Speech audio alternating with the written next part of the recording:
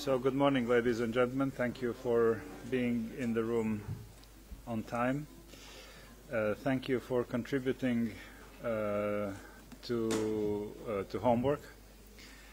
I read most of contributions except those who were sent in right before the meeting because of commute from the hotel to UN facilities here.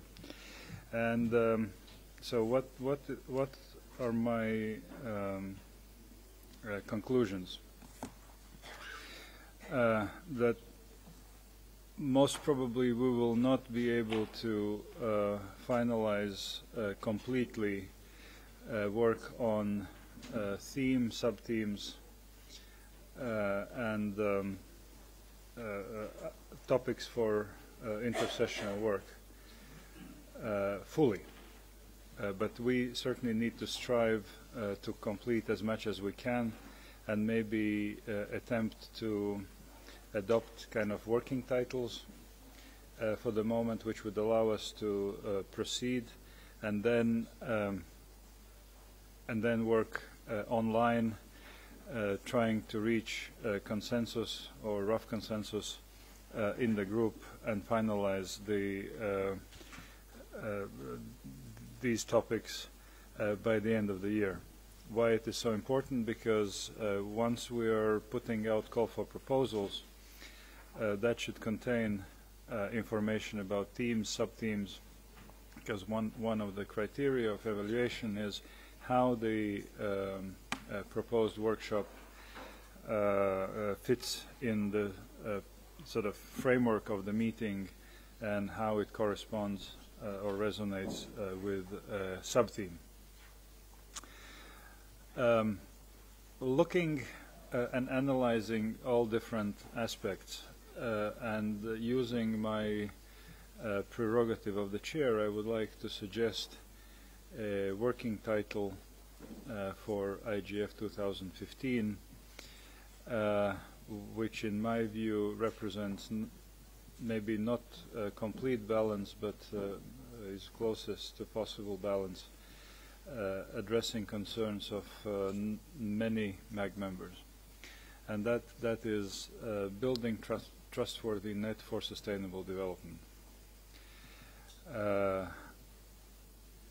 And then we would need to work on sub-themes.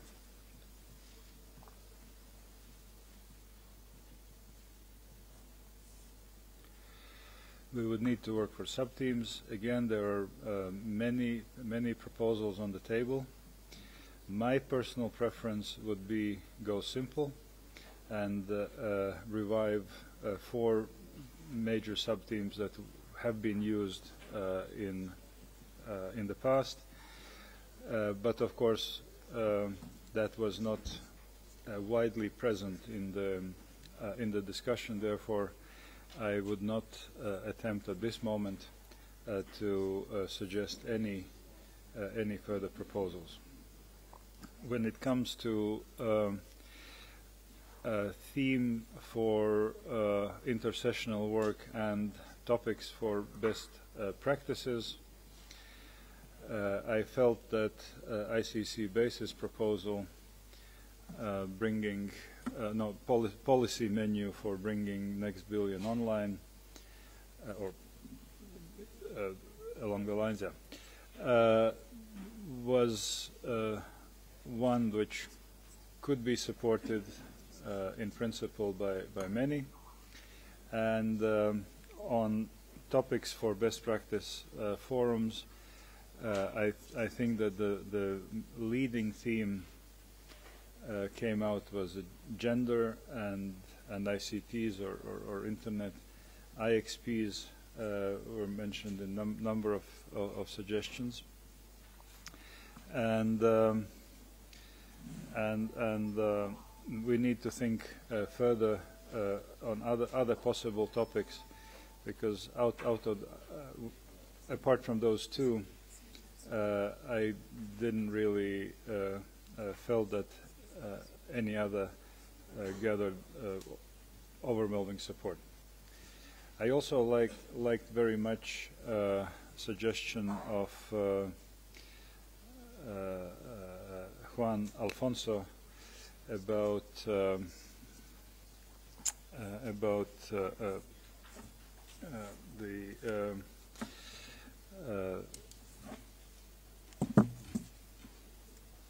shaping the evolution of Internet, but I see that that maybe could be introduced as a motto for IGF in general. I don't know whether that now it's time to add that type of thing, but please think in those terms. Putting a motto for IGF, shaping the evolution of the Internet. So this is sort of my conclusion from our yesterday's discussion and evening's exchange, as well as you saw I did my part of the homework. I proposed the draft schedule for preparations, and so that schedule of preparations stems from experience, as well as sort of engineering of preparatory process, taking into account all other factors that may influence the process. So I did a little write-up, and as you see, I'm not very good in long writing, explaining what purpose or what aim of each of MAG meetings have been so far, and suggesting that we should go for this time for 3 meetings because of the bigger distance between IGF Istanbul and IGF Brazil. It is more than 14 months, grosso modo, and so not lose kind of dynamic in the preparatory process. I think we need to go for 3 meetings this time. The first meeting, I think the tasks are very clear. For the next meeting in May, we would need to do a selection of workshops based on results of call for proposals and pre-selection, which will be done by Secretariat based again on methodology and criteria. And after the May meeting, we would have more or less sort of architecture of the event. And then there would be fine-tuning and negotiations with the promoters of workshops in order to fix completely the schedule. And then I think it would be useful to have another meeting in September, which would be devoted more to analysis of state of play with the intersessional activities and results, and maybe shaping those intersessional activities that still need to be, that modalities of which still need to be defined. And that meeting, in my view, would be very useful to organize in New York on UN grounds. The reason for that is that potentially we could also have interaction with the negotiation group of WSIS plus 10 review. So that's the rationale behind proposing it, organizing in New York. Of course, this is our wish, because group has not been constituted. We do not know whether a group will be willing to interact with other stakeholders as suggested by the UNGA resolution, or what would be modalities of that interaction, what would be the calendar of that interaction. But I think if we proactively reach out President of General Assembly, who is in charge of nomination of 2 co-facilitators, as well as in charge of organizing interaction with other stakeholders, I think we could shape that timetable and modalities ourselves.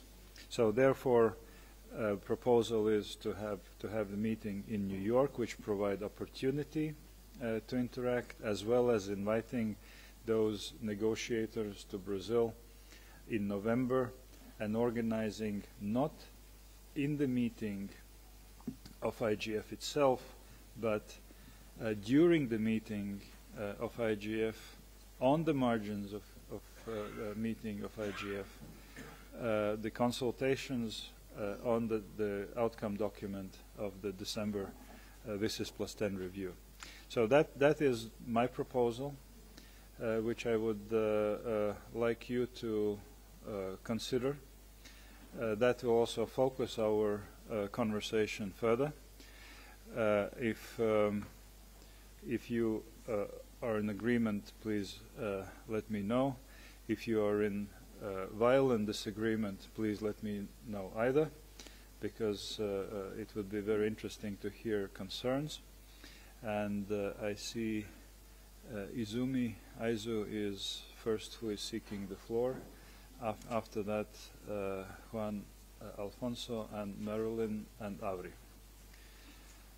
And many others. Please, Aizu. Thank you and good morning all. As to your proposal of the main theme, I have some question about the timing. As you proposed in the timetable that, and it will be ideal to come to the conclusion of theme and sub-theme at this morning meeting on the one hand. On the other, we are starting very early, unlike the previous preparation. Now we are still December. And that relates to the other question that there's some proposal floating that we may have a meeting back-to-back with OECD in March in Paris, which is not written in your proposed timetable. And do we really have to decide the theme now, or as we tried in the last years, for example, to put online with the communities some kind of feedback, and then chair could you could decide. That makes things much easier and widely accepted. I also have very strong problem with the word trustworthy. For some of you may know that it's been used by one commercial vendor for trustworthy computing for many years. There's another initiative called Trustworthy Internet Movement by a particular set of organizations of people. And there's trustworthy.net as a website. I don't mean if it's generally acceptable, fine. But again, I'd like to hear the community's voices before we make the decision and then get some criticism. Thank you, Chair. So thank you very much. Answering immediately about March meeting. So then it seems to me we would go for 4 meetings, and there are considerable funding implications. And that is not OECD meeting, but that is UNESCO meeting, and more precisely, that meeting is in early March. It is on the 3rd and 4th of March in Paris. Juan Alfonso, please. Thank you, Chairman. I in principle agree with all this process, but I want to speak a little bit about the intersessional and to view all this toward the UAPESOA, IGF, as a coherent process. As I said before, and many also echo that, next year is a very important year, and the IGF should have really impact. Maybe in terms of document, it doesn't need to be consensus document, you know, as it's written, could be with you, but it has to be real outcomes. So I believe that the best way is to have the intersessional themes to be coherent with the theme of the IGF. In this way, the intersessional could be sort of preparation of input material in order to advance the work and arrive to João Pessoa with a lot of ground covered already, even for the workshops to fine-tune in the end. And not only that, I will even advise that the this MAG could recommend the regional IGF or even national IGF as a recommendation, of course, because they can do what they decide, but to recommend to focus on the same theme of the theme that we adopt for João Pessoa. And in that case, also, it did contribute as a flow, and then it will have a great strength of this output document or output whatever it comes out that we want to provide to the General Assembly for the Sustainable Development Goal process and also for the WISES plus 10 over a review. In this sense, I understand that the IGF has been characterized by diversity of themes, and maybe this year we should try to make an exception and concentrate only on 2 or 3 themes that are really the concern of the global community, not only users but also the rest of the stakeholders. I think this is not a step against diversity. Maybe it's a tactical step for this year in which the sustainability of the IGF itself is at stake. And to finish, I would like to reiterate that we need to differentiate ourselves from ICT for development events again, because also that will signal the uniqueness of this process, and it also help our survival. Thank you. Thank you, Juan Alfonso. Marilyn? Thank you, Chair. My first comment is going to be in support of the idea that 2015 is indeed a very special year. And for that reason, I wish to recall that actually traditionally we usually met 3 times a year, and sometimes even for more than 3 days in trying to do our work. We're at a very a moment of opportunity for the IGF and a moment of opportunity for WISA's follow-up, and we need to also keep in mind sometimes it's easy to think only within the IGF that we are MAG members focused on the IGF, but I think we need to remember that the IGF was created as part of a larger document, the Tunis Agenda, which called for the IGF, but also is based on the call for the entire work of the summit was focused on creating an information society. And 2015 in New York, the IGF will be evaluated along with the WISIS outcomes themselves. So in relation to the draft time schedule, I would propose, I do think we need to meet 3 times during 2015. I understand there are financial implications, and as I am not one of the MAG members who receives funding, I take that into account. But I think that it would be very helpful for us to meet in conjunction with the meeting in UNESCO. The content of the UNESCO report is directly relevant to the work of the IGF, and UNESCO, of course, is one of the IGOs that participates actively in the IGF and also will be contributing heavily to the evaluation of the WISIS outcomes. A meeting in May at a time in Geneva when we can get hotel rooms and facilities around the other busy schedule, or early June, is going to be needed, I think. As for meeting in September in New York, I offer the following thought. While that might be a really excellent idea, I think I would ask that the Secretariat explore the feasibility of sufficient rooms within the United Nations facility versus perhaps needing to meet in a different location and then going into the UN grounds for a shorter meeting, which might be built around a consultation with the co-facilitators. I'm just experienced in having seen in the past the difficulty of getting meetings for 2 days, meeting space for 2 days within the UN facilities, particularly in September when the summit around the MDGs and sustainable development will take place. I like the idea that we will take public consultation on our ideas about the themes and other formats. And I think we learned last time that perhaps we leapt ahead a little bit too quickly without taking that consultation more broadly from the community. Putting out a call for consultation now would allow us to come back together in early March and then to start really finalizing theme, workshops, format, etc. Thank you. So to my count, you're talking about 4 meetings instead of 3. May I please, Chair, respond? You're counting this meeting, and I'm counting 3 meetings in 2015. So, yes. I always was told that accounting is not a science, it's always an art. Avri, please. Thank you and good morning.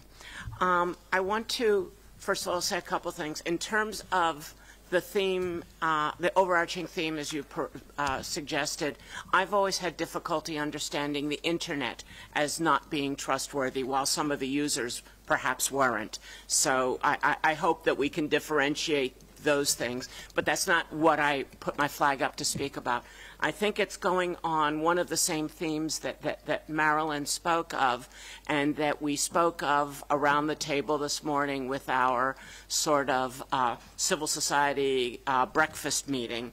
And that's that while we're going to suggest many themes today, that we not be the ones to decide on them until such time as we've had a chance to get a consultation. Now, what we've been recommending is that we do more than just our old-fashioned please send in an email or a text, but actually use some of the crowdsourcing tools to basically get a wider polling of the themes that the IGF community people find interesting, and not only what they find interesting, but what they might be able to work on and interested in working on leading up to the yearly meeting. And finally, to get them to add any themes that we forgot to the list. Something that is less than essay writing and more something that many of the IGF community could take part in. You know, the suggestion we were making was that this be done by you know, the end of the year. It's something that certainly could be done in 3-4 weeks, so it wouldn't slow us down. We could certainly continue our discussions in the meantime, but really requesting that we add themes to the list today of things to be discussed, but that we do not eliminate themes, that we basically leave that as a next exercise for ourselves after the community has had a chance to add its voice. Thank you.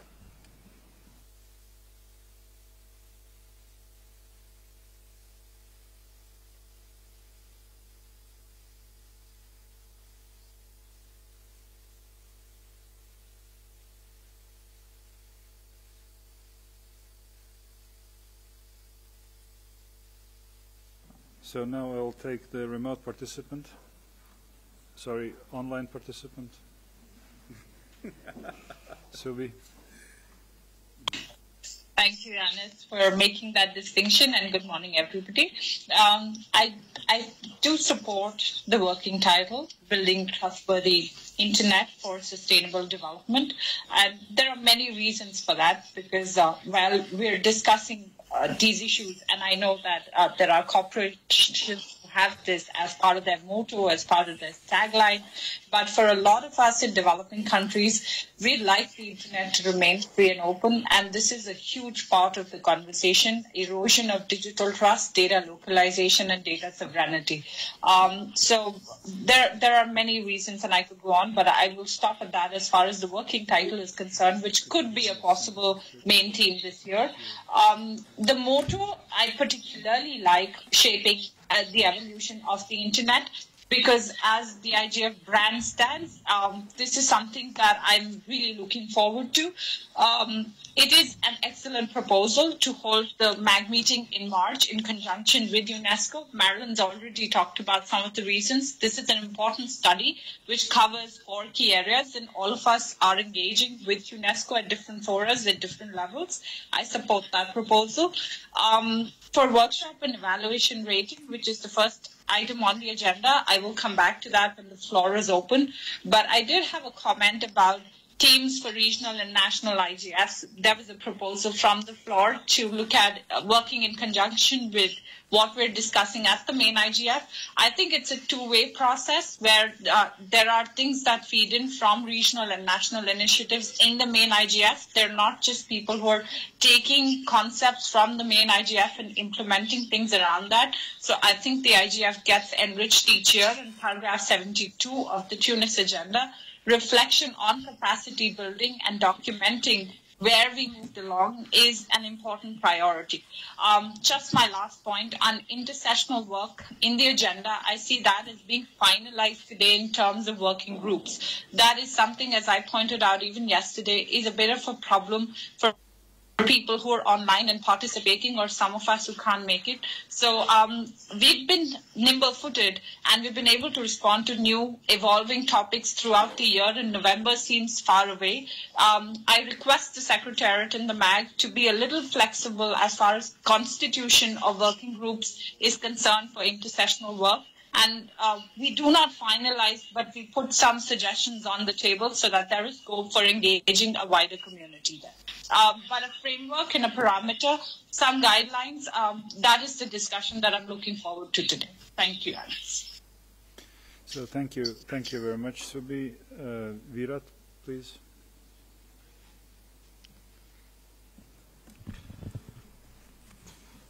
Thank you, Mr. Chairman. Good morning, everyone.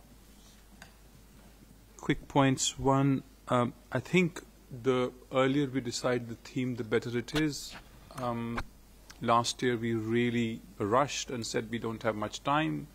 Now we seem to have a couple of months more, and we are saying, oh my God, we have lots of time. I think it would be best to approach the issue of themes as early as possible. Now, if we want to go to crowdsourcing, that's not a bad idea, but the challenge of open consultation is that certain stakeholder groups can send in 400, 500 responses, and certain others will send in maybe 10 or 15 at best. That's just the nature of how people respond to online consultation and stakeholders do. And in the end, it becomes a numbers game, as you yourself sort of accumulated views this morning based on email responses, and that's where it boils down to. So we have to be careful in not letting this down to be a numbers game alone. And therefore, if we have to go for public consultation, we should ensure that we as the MAG at least agree to a set of parameters or principles that are indicated along with the consultation that must be adhered to when responding to public consultation. Otherwise, we could be either in the same spot where we have 40 new responses, or a lot of responses coming from one stakeholder and the others kind of struggling to match the numbers. So I would strongly recommend that we look at principles and parameters on how to decide and convey that as a part of the public consultation, so that there is an objective way to then select what comes through the consultation process. And it should not just be a sort of voting or a number game. Second, I agree with the issue of motto. I think that's very well presented. We should certainly consider that. We haven't done it so far. This one fits really well. I also have a challenge with the word trust and trustworthy.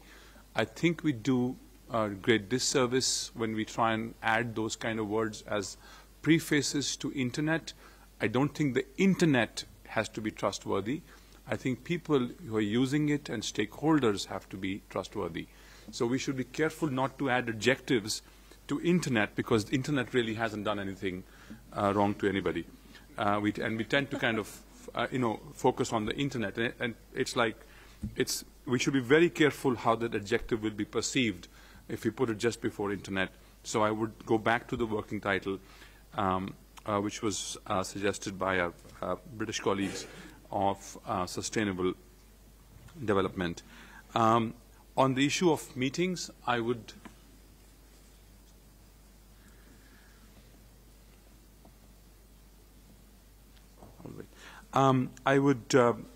go along with the comments made by Madeline regarding 3 meetings in 2015. If we were to get a theme out by the next 15, 20 days or whatever the process is, and I'm not sure how long this consultation could take place, but if we had to go that route, and we should try and get some preliminary information in by March. We should also use the March meeting, apart from the UNESCO discussions, to get into the meat of the intersessional work that would have begun. It would also have been around the time when the calls for the proposals would have gone out.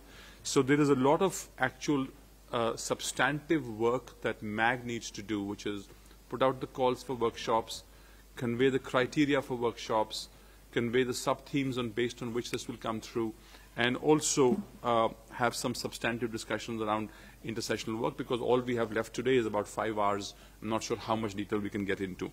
And of course, your suggestions for May or June and then September are very welcome.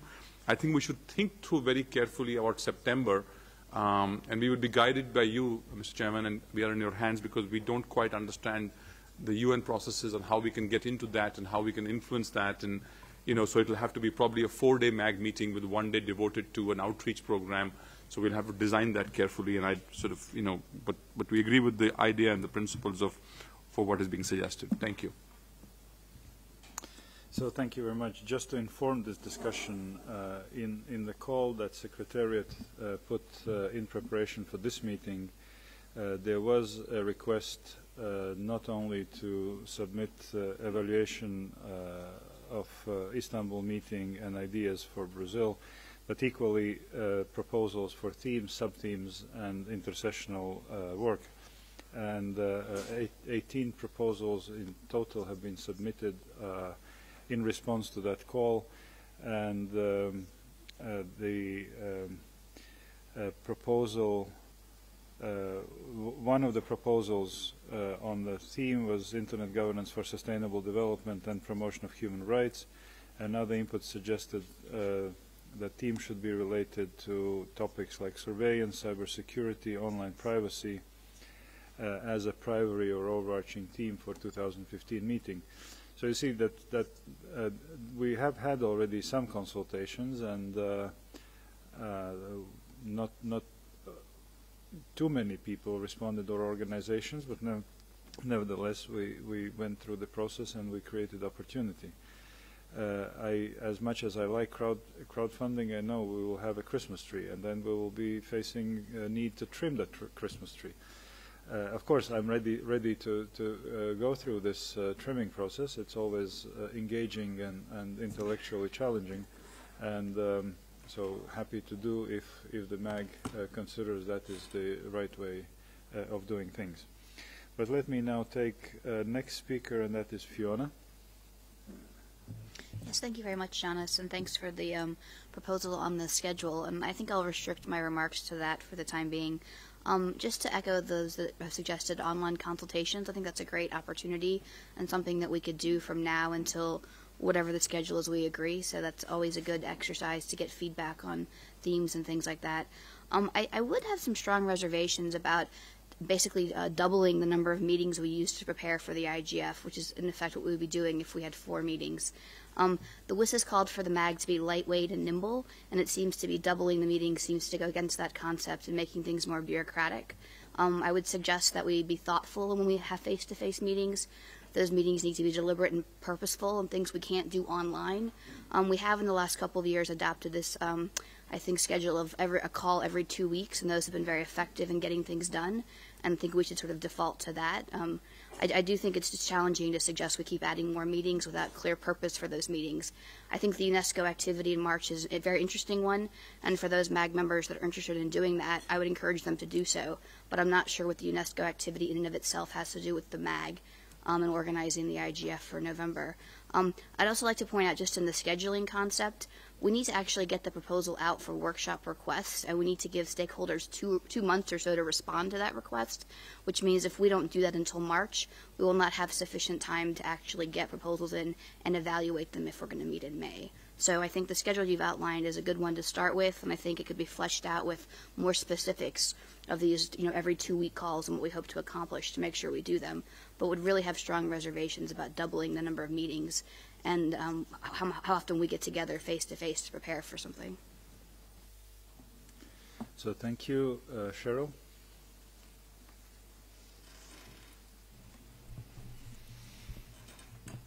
Thank you, Mr. Chair. I also agree that coming to a conclusion on a theme earlier rather than later would help us, especially as I'm listening to Fiona's comments with respect to the work that we need to do on the workshop proposals and Bharat's comments on the work that we still need to do on the intersessional piece. We do have a lot of other things that we'll need to decide. I also think coming to a conclusion on a theme a bit earlier gives the community time to get excited about it. It's almost a marketing piece for the IGF, and it gives us more time to build around that. I do like the notion of some type of motto in the future by Juan Carlos, I think it was. I think that's an interesting concept, and I would be interested to hear more about that. Also, the theme of sustainable development that was raised by our UK colleagues, I think it's a great one.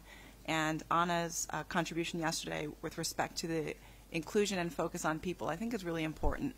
And I think one of the other alternatives was sustainable and human development.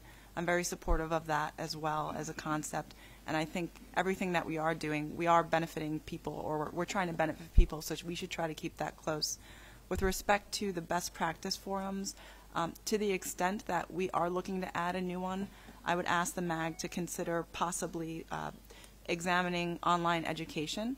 I think online education is an area that's seen a lot of growth over the past several years, and there is a lot of research out there on it now with respect to MOOCs, massive open online courses. Many of the major universities now offer online programs, and these programs are accessible to individuals throughout the globe. And so it would be interesting to see the progress that's been made, how it's been impacting people, et cetera. And so I think that's one area that might lend itself towards best practice work. Thank you. So thank you. I have online participant Izumi Okutani. Izumi. Thank you, Chair. Izumi, in particular, would like to support Avery and Marilyn's suggestions about consulting the community through some wider consultation.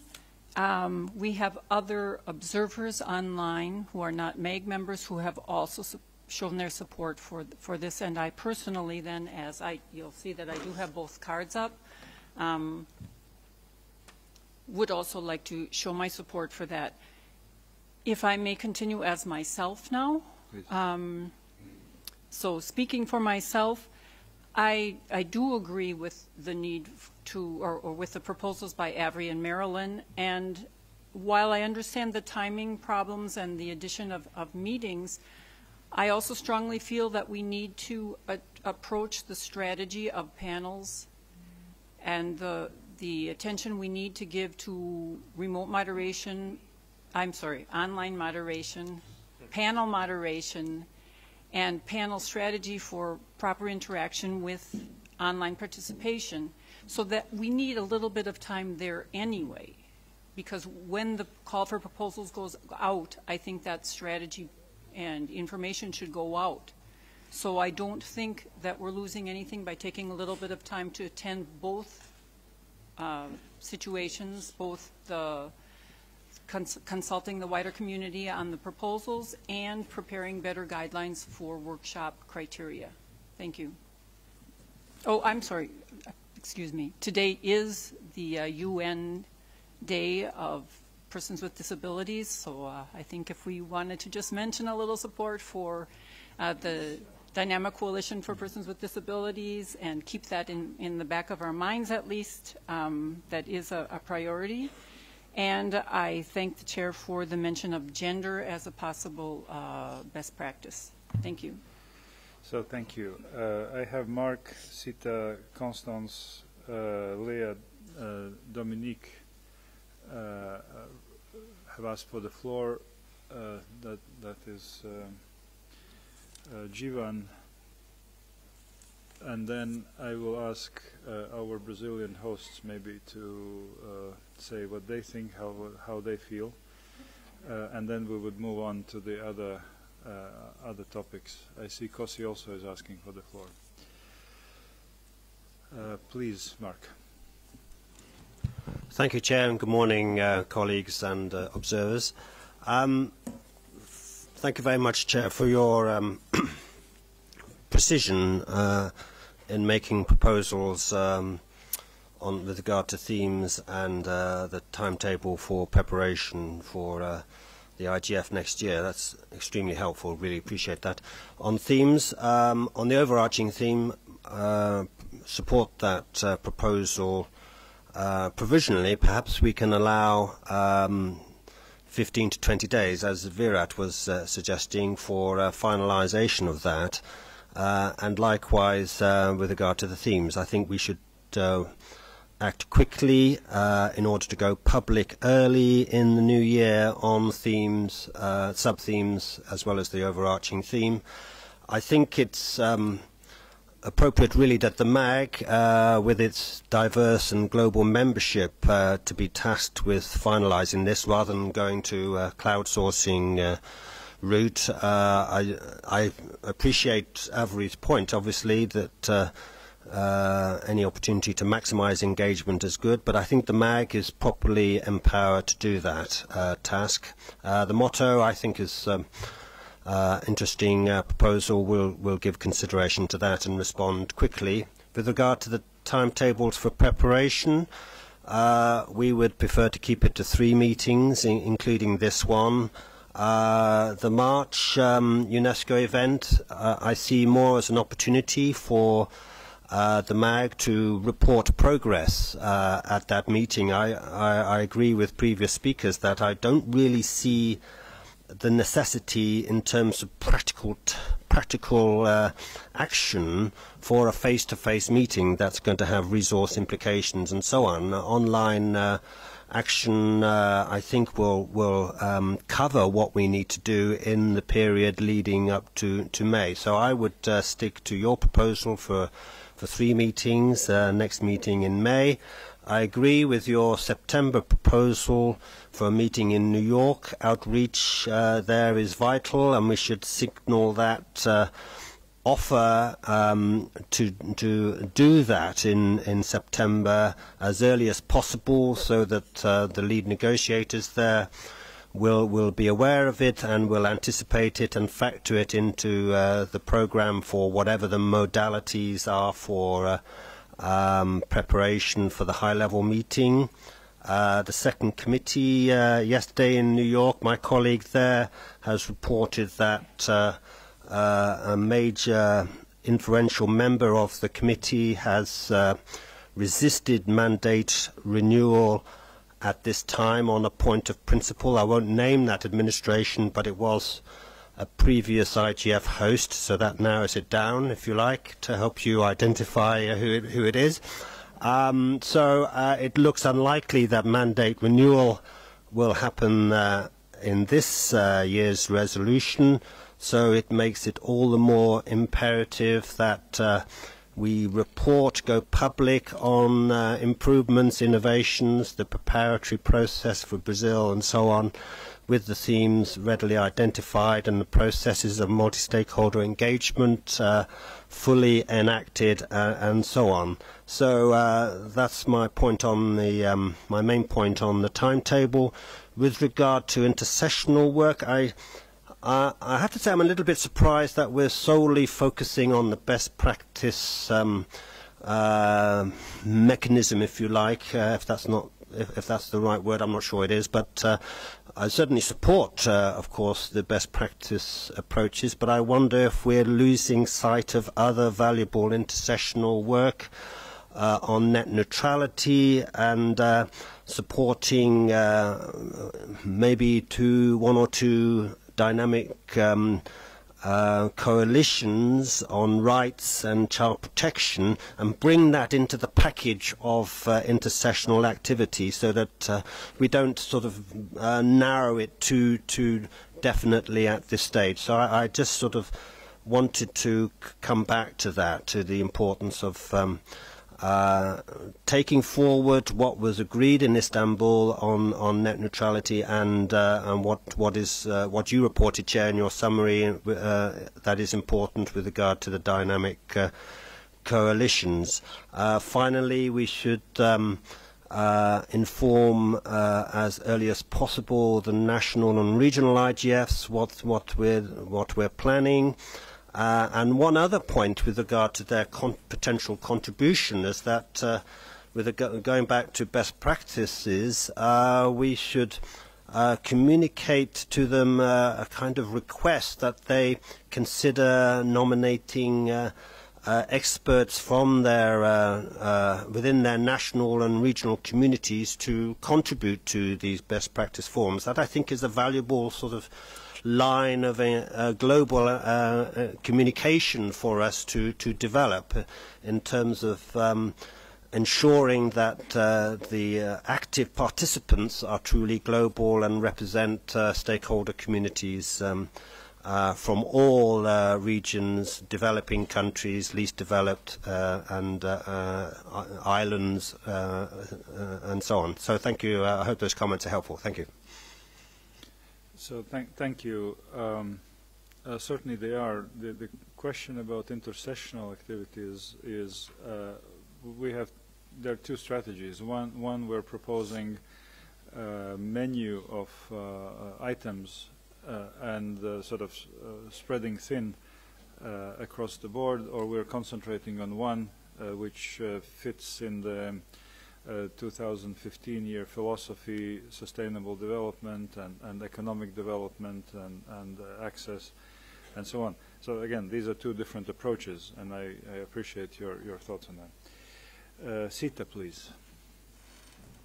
Thank you. I have two issues I want to table. The first one is the sub-theme. I would like to suggest the continuation for discussion on the Internet as an engine for growth and development sub-theme, just like we had in Istanbul, but more into the business term, or using what Juan said regarding the Internet for economic development, especially on how it should be reflected in the business ecosystem between the global and national business entities. And the second is that the timetable for intersessional work, what we discussed on the table with several civil society organization representative, intersessional work, in which I'm still digesting what the term is, we suggested that this work should be decided in the early 2015, considering that there will be a series of regional, such as the Asia Pacific or national IGF throughout the years. I would think that starting as early as possible would be good to exercise the intersessional work. But I don't know, perhaps you have another explanation on that, why you put it in September, Chair. Thank you.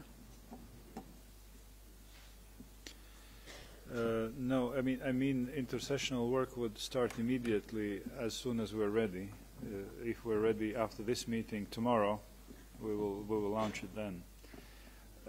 In September, we would review the progress and contribute maybe to finalization, if possible.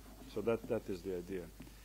And certainly the every 2-week phone calls of the MAG is. So I intend to continue with that practice because that was very useful to progress activities and then make decisions. Constance, please. ISOC.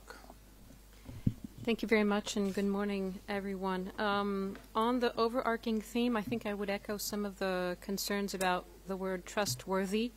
An alternative might be a trusted internet. If we're sticking to the idea of sustainable development, then it would be a trusted internet for sustainable development. On the schedule, I would echo the points made by Fiona. I think it's quite important. And then in terms of intersessional work, the idea put forward by ICC Bases, I think, is an interesting proposal. I like very much this idea of having policy menus building up to 2015. At the same time, I think we need to consolidate what we have already So my suggestion would be that perhaps we consider that the theme for intercessional work proposed by ICC be the same theme as the overarching theme of the IGF, just to make sure we stay consistent through our intercessional work and as we work towards outcomes for the final IGF event in Brazil.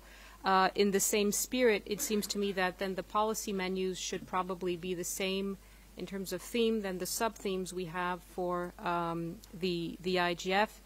And the best practices would be foundational pieces, I think, of those policy menus. And then in terms of how do we make this happen, if there's agreement and if we can find volunteers among the MAG group, but perhaps also beyond the MAG group, I think it would be good to kickstart work through some sort of working group that would be working closely with the Secretariat. And I've mentioned the need to have the Secretariat lead the process for neutrality reasons as we develop outcomes, and I still think it's very important. So if we could have a working group, I think we would need to have someone from ICC, civil society, technical community, all the sensitivities in that working group to kickstart the intercessional work after this meeting. And then with regards to the best practices, I hear your concern about limited resources. If the idea is to work in the framework of 5 themes maximum, it seems to me that some of the current themes maybe need 2 or 3 extra months of work, but not 12 months.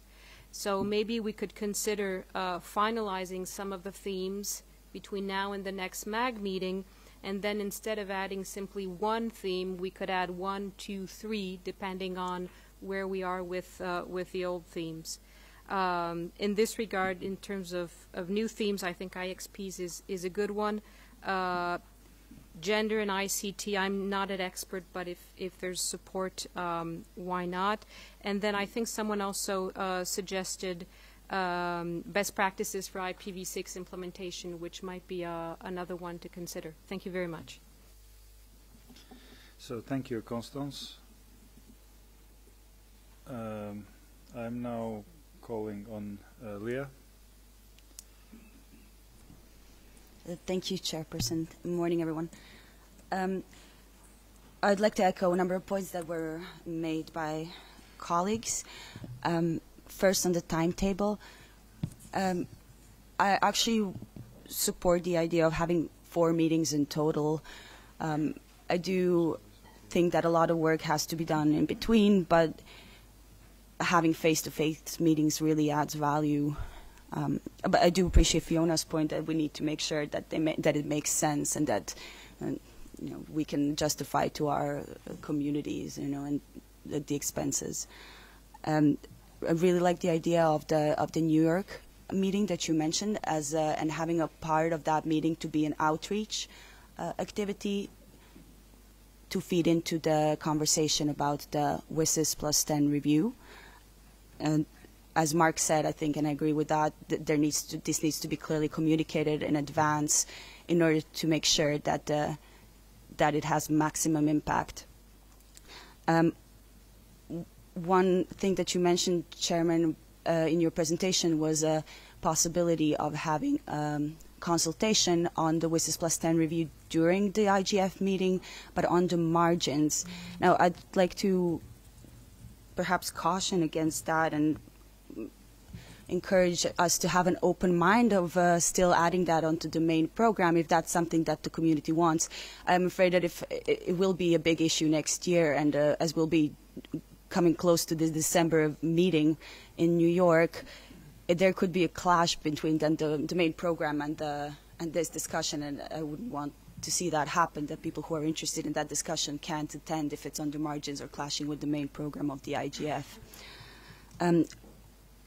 I'd like to strongly support the suggestion made by Avri and supported by others in the room on public consultation on the themes, perhaps as it seems that there's a lot of support for this.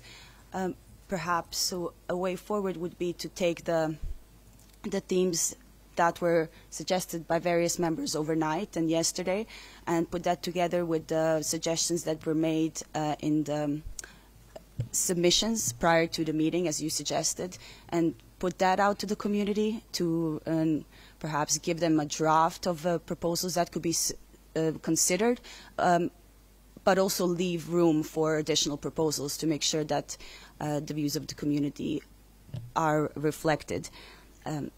On the intercessional work, I think Mark made that point that we need, I don't know how others see it, but I thought that intercessional work is something much broader than the best practice forums. It's actually everything that happens between sessions. That's why it's called intercessional work. So it's basically anything that happens between annual meetings. And I think Constance made that point. I mean, it contains not just best practice forums, but dynamic coalitions, as well as any preparations towards workshops that I think we should also encourage to make sure that there's a dynamic discussion happening a whole year round. I think Sita mentioned that having that as an August activities was confusing for me when I saw that in the schedule, but you just clarified that that's not what you meant, so appreciate that. I don't know whether it would be worth perhaps as we seek views from the community on the themes to also seek input on intercessional work and support Constance's view that there should be consistency between intercessional work and the program of the conference to make sure we maximize input. And as a last point, this is not something that perhaps we have to discuss at this meeting, but just want to make sure it doesn't fall off the radar. It was something that was picked up overnight. I think Patrick wrote an email about a document that was circulated yesterday, the MAG terms of reference. There just seem to be a number of questions there. Perhaps we can, and I hope we can have a discussion about that online after the meeting. Just want to make sure that doesn't drop off the radar. Thank you. So thank you very much. Maybe let me talk a little bit from systemic point of view. Of course, many things have happened since 2006 when we met for the first time in IGF. And there has been a significant evolution in the whole ecosystem. Things have changed. But in essence, the MAG is charged to prepare one event, a global IGF.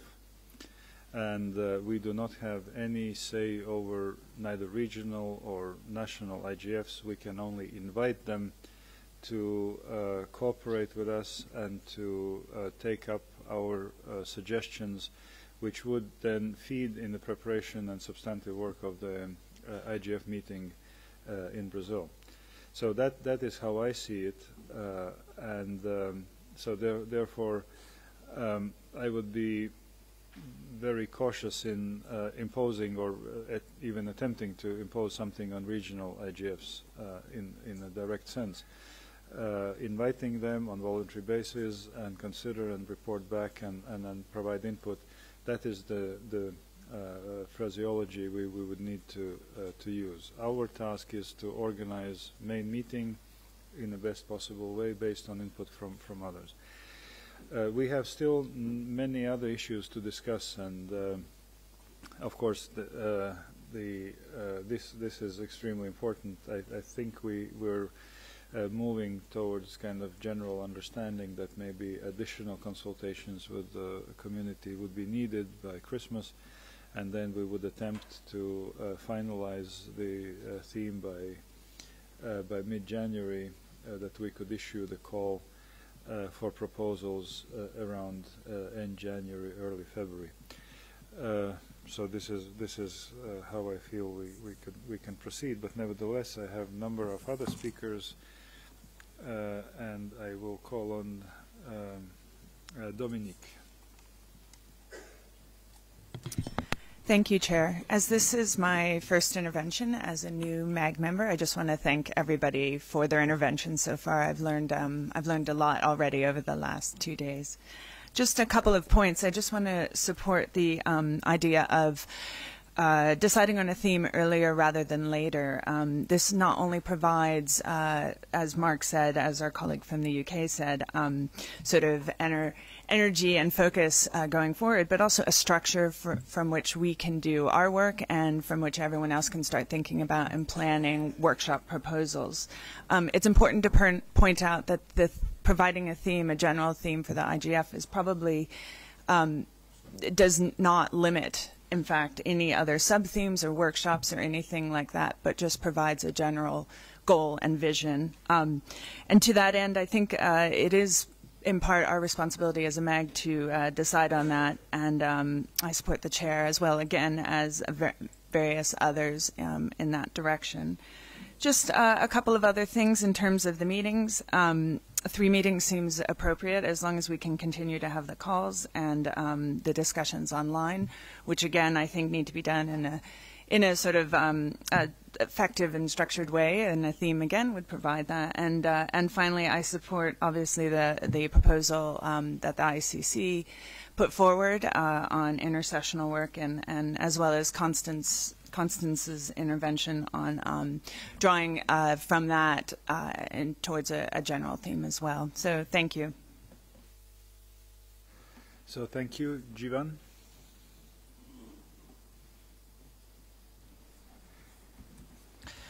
Yeah, I wanted to follow up and underline the few who have said that trustworthy is not something that we should put as an adjective for the internet, and perhaps Constance's suggestion of going into trusted could do the job, but that is something that I don't think would describe the process well.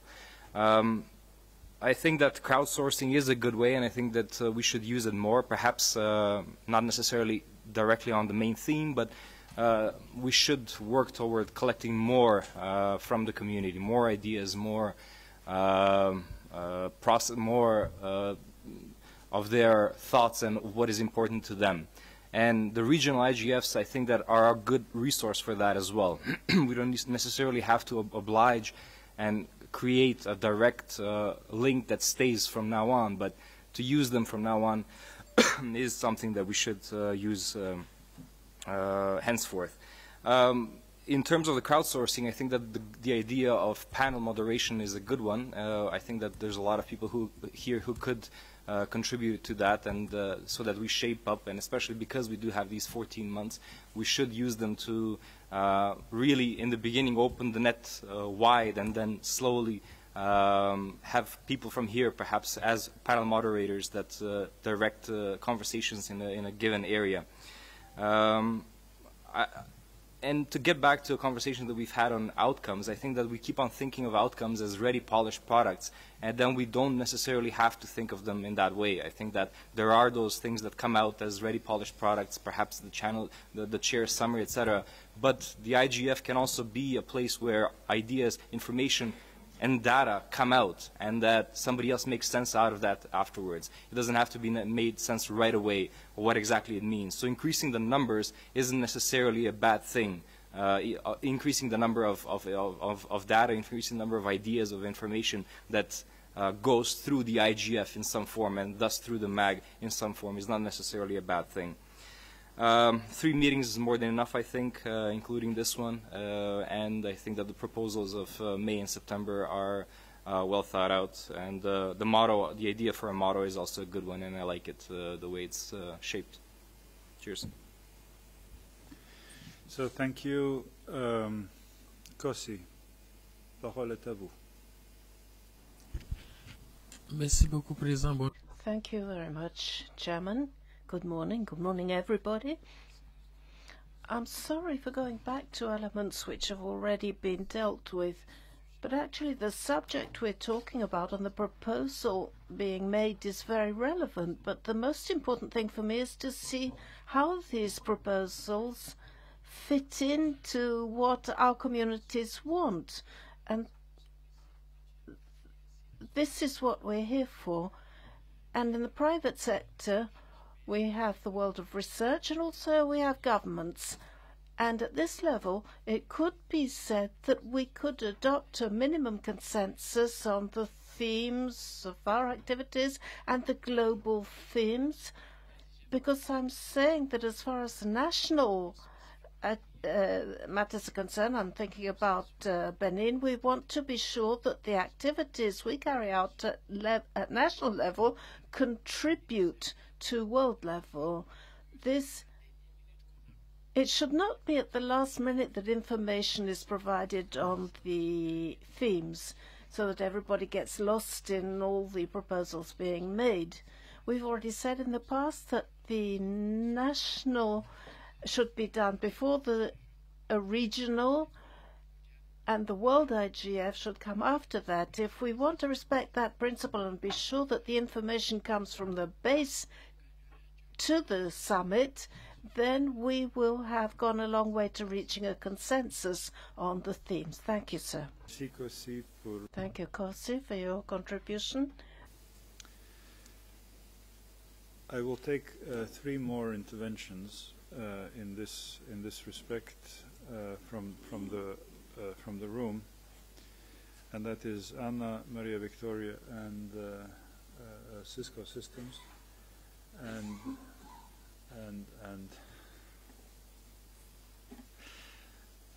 we need to move on. We can't stay on this all the time. I think we're reaching the, and then I would like to ask Brazil to react. There will be other topics to talk about, many other, and we still have at least 4.5 hours of working. So Anna, please. Thank you very much, and good morning, everybody. I just would like to say a couple of things. I think that the overarching themes should be global, concise, and inclusive, and it should sound strong and as a continuum of what has been achieved so far, but at the same time it should sound strong to the citizen. So again, I'm putting a lot of effort here to pay attention to people, to the citizen, because at the end of the day, what we are doing here is for us, is for the society, is for people. Business is for people. Economy is for people. So I think that the theme, therefore, we should concentrate our energy on the sub-themes that can be really broad, and we can have a very good discussion on those ones. But for the main theme, I think that we should move on, and I would like to appeal to have a global, concise, and inclusive theme that sounds very strong. So something that anyone can hear and immediately understands that what we are talking about. And that's it. Thank you. So thank you very much. Maria Victoria. Thank you, Chair. Good morning, colleagues. Chair, I would be brief because many of the issues that I wanted to touch have already been said by previous colleagues. And regarding the overarching theme, I sent this morning a couple of proposals back to basics, fundamental problems of Internet governance, and or 10 IGFs, where we are and where we're going. And I'm not completely sure about public consultation. Nevertheless, it will be important. And it will be important as well, as some of the colleagues said, that to have a consolidated version of all the proposals and to not to waste too much time and to start from that. And I fully agree that it has to be people-oriented as well. Regarding the sub-themes, I would support those proposals of oriented to human rights and e-government, as Virat sent this morning, his proposal. I like that very much, and as well as emerging issues, just to be sure. And the other point I wanted to touch was on forging synergies. I agree that you said we cannot impose, and we do not impose anything on regional or national processes, but we can work together and forge these synergies. As per the intersessional work, Chair, I agree that 3 meetings, it's a good number, including this one, May and September, and the one, we have to be very careful of the one in September, because we know that is a huge activity on when the General Assembly starts, and lots of heads of delegations, and it will be difficult to get the attention of different people, and especially the 2 facilitators of the WSIS plus 10 process, so we have to take that in mind.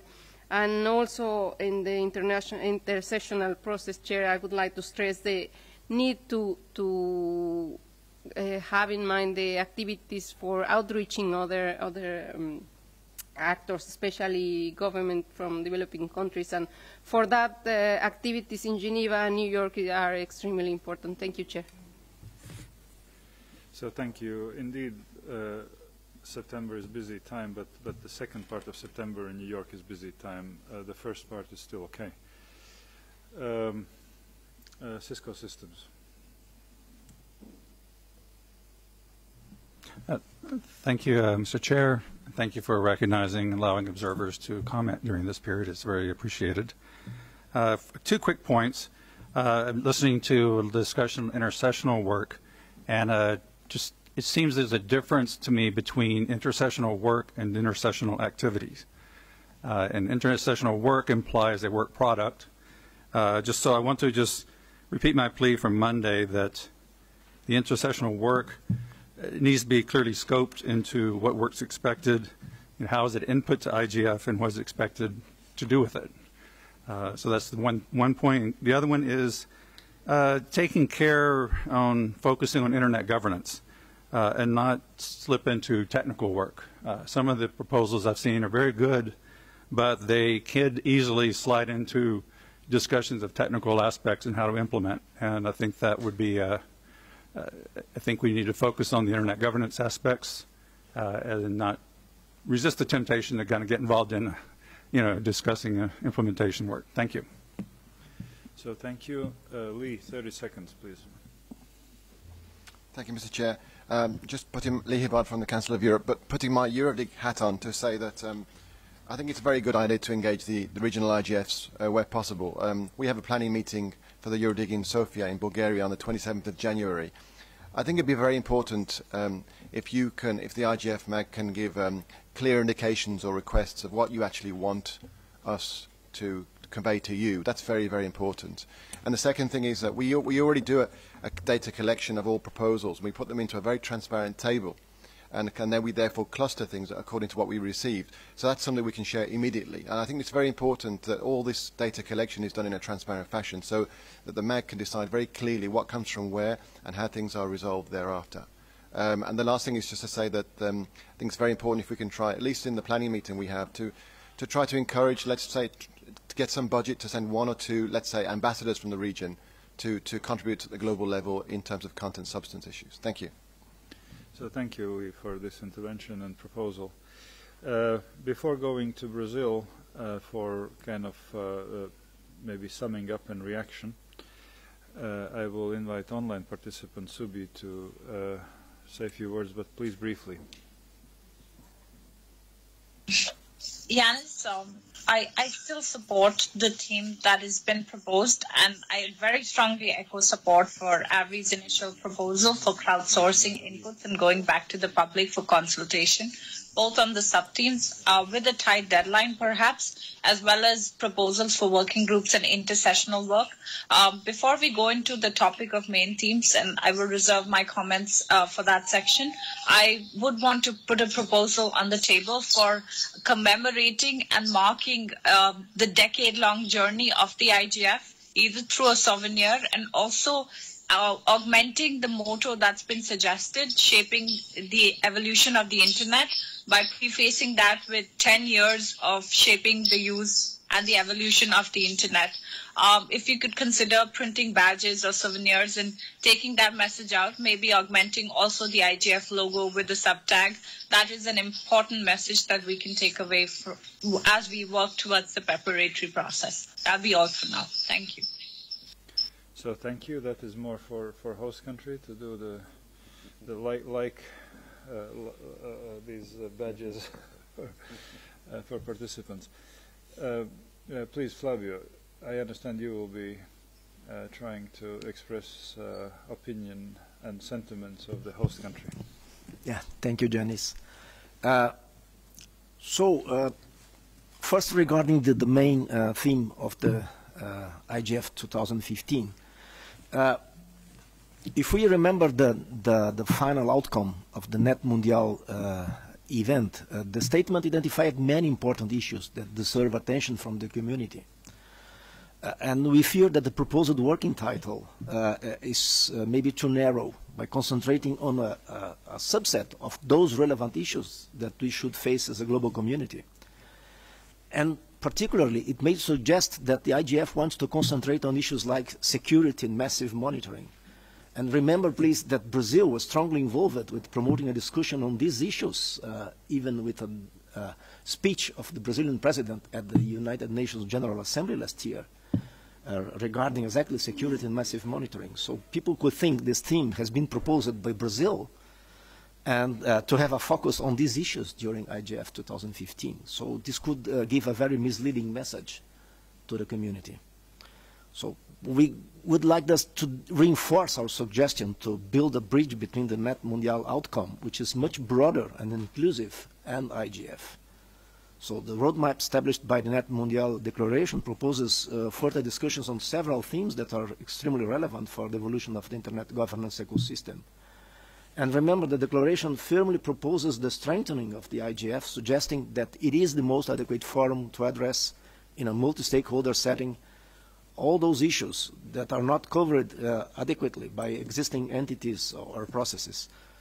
And especially in 2015, when the General Assembly will decide on the continuation of IGF, it would be very relevant to show that the community firmly proposes, for instance, by means of the Net Mundial Declaration that has been prepared by the community, that the IGF is the main forum for the discussion of all themes that are relevant for the evolution of the ecosystem. And we think that the main theme of the IGF 2015 could clearly show that IGF accepts these roles and is up to the challenge proposed by the community itself. And we think that the proposed theme also creates the required bridge between the evolution of the Internet governance ecosystem and the Sustainable Development Goals of the United Nations. So IGF 2015 could explicitly discuss through its workshops, main sessions, and so on, how advancing the ecosystem and following on the path of the Net Mundial recommendations, we can help society and government to meet these goals. So this is regarding the main theme. Regarding the sub-themes, we would like to see a small number of sub-themes such that we can organize the 3 or 4 main sessions that are focused on them and that bring together the contributions and results from the many workshops and dynamic coalitions and best practice forums and so on. So we would not like to see a too large number of sub-themes. Finally, regarding the timetable for the preparation process, we would like to have as much opportunities as possible to discuss face-to-face in the MAG and to have open consultation with the community before we take our final decisions regarding the program. So we know that maybe due to budgetary problems, it's difficult to have the meeting in March, but let's have this opportunity still open until we can take a final decision on that. So thank you.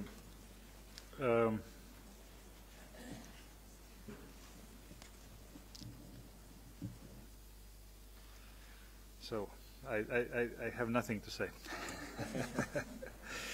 No, it's very difficult. So one thing is clear: we're very far apart on the main theme and sub-themes. We need further consultations, and maybe if I would invite a group of MAG members who are most interested in this topic and who have spoken the most during the lunchtime, still come together and trying to work out a possible sort of proposal that we could put on for consultations with the larger community, maybe that would be very helpful. for doing that. Yes, Virat, please. Mr. Chairman, I just want to place one time consideration for the MAG to remember. Just as we talk about 2-hour main sessions and all the workshops reporting into that, and then there's a time issue because it's 120 minutes. This is an unusual year. A typical year is 7 months of preparation. We have one meeting in February and one in May. If we go with the process of consulting and crowdsourcing for the first time in IGF's history, which is a very good idea on paper, here is the challenge you have. You'll put out the call for consultation in February every year. You will get responses for intersessional work and theme in March. You will finalize that the earliest in April. When you meet in May, you would not have been able to put out the call for workshops, and you would not have begun the work on intersessional work. So the May meeting would actually become meaningless every year, unless MAG is planning to meet every year 3 times starting December of 2015 and so on. We have this 14-month is an unusual exception. We have 7 months to plan. So when we talk about crowd, and that is the reason why many MAGs before us have made this decision and then left it open to the community to contribute workshops based on a range of sub-themes. That's the process of sub-themes. But please think again. By May, you would only have finalized the themes, and intersessional work would have got you, at best, 3 or 4 months of work, which is the same as best practice last year. So as we put these proposals out, let's keep in mind we will not have 14 months each year. Thank you. Actually, now we have only 11, if my math is right. But no, with the, I do not want to change the timetable. As maybe not in details, but in principle. I think the latest we would need to get out call for proposals is end of January. By end of January, we need to have a theme and sub-themes identified and agreed upon. Today we're too much far apart, and this is there is no convergence in this room at the moment. Maybe during the lunchtime, the most interested members could come together and to work out kind of solution or proposal, which we then would call a working title, and we would put it for the consultations with community to seek their feedback, and then through the online meeting, through the conference call, we would take a decision on the theme and sub-theme sometime in mid-January, that we can propose, can issue a call for proposals at the end of January. So then we would suggest 2 months for proponents of workshops to give sort of to formulate their proposals and submit to the Secretariat. And then we would have another 2 months for MAG members. For Secretariat first do a pre-screening, and then for MAG members do evaluation. And with that we would come to the May meeting, May or June meeting, where we would do selection process as we did every year. After that, Secretariat would contact all proponents, doing necessary adjustments, mergers, fine-tuning, and this nitty-gritty work to get schedule agreed and published more or less by end of July. So, and then that would be for the preparation for the meeting itself. Then, of course, comes intersessional activities and best practices. We know that 7 weeks for best practices is not enough. It would be good to engage and start working on best practice compilations as early as possible. So here I hear we have 3 themes, maybe which could be suggested: gender and internet and gender, the IXPs and IPv4, IPv6. At least then, and then we need to see what 2 other themes would be: either a continuation of 2 out of 5 that we had now, to finalize them completely and present outcomes to the next meeting, or my preference would be to have another 2 additional themes to make the library of compilations larger than we have. Also with understanding that these are living documents, and every time we have something new, interesting that has been proven working, we add to the mix. And but then comes this intersessional. You all know very well that one of the claims of everybody is that IGF needs to produce more tangible outcomes that should become more relevant.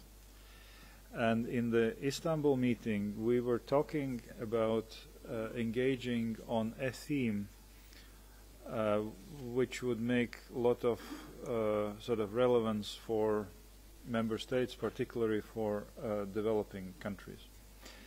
And it was suggested in the chair's statement or chair's report that this theme might be of sort of non-controversial with a developmental angle, and ICC Basis has produced the proposal which suggests that this theme could be a policy menu for next billion online.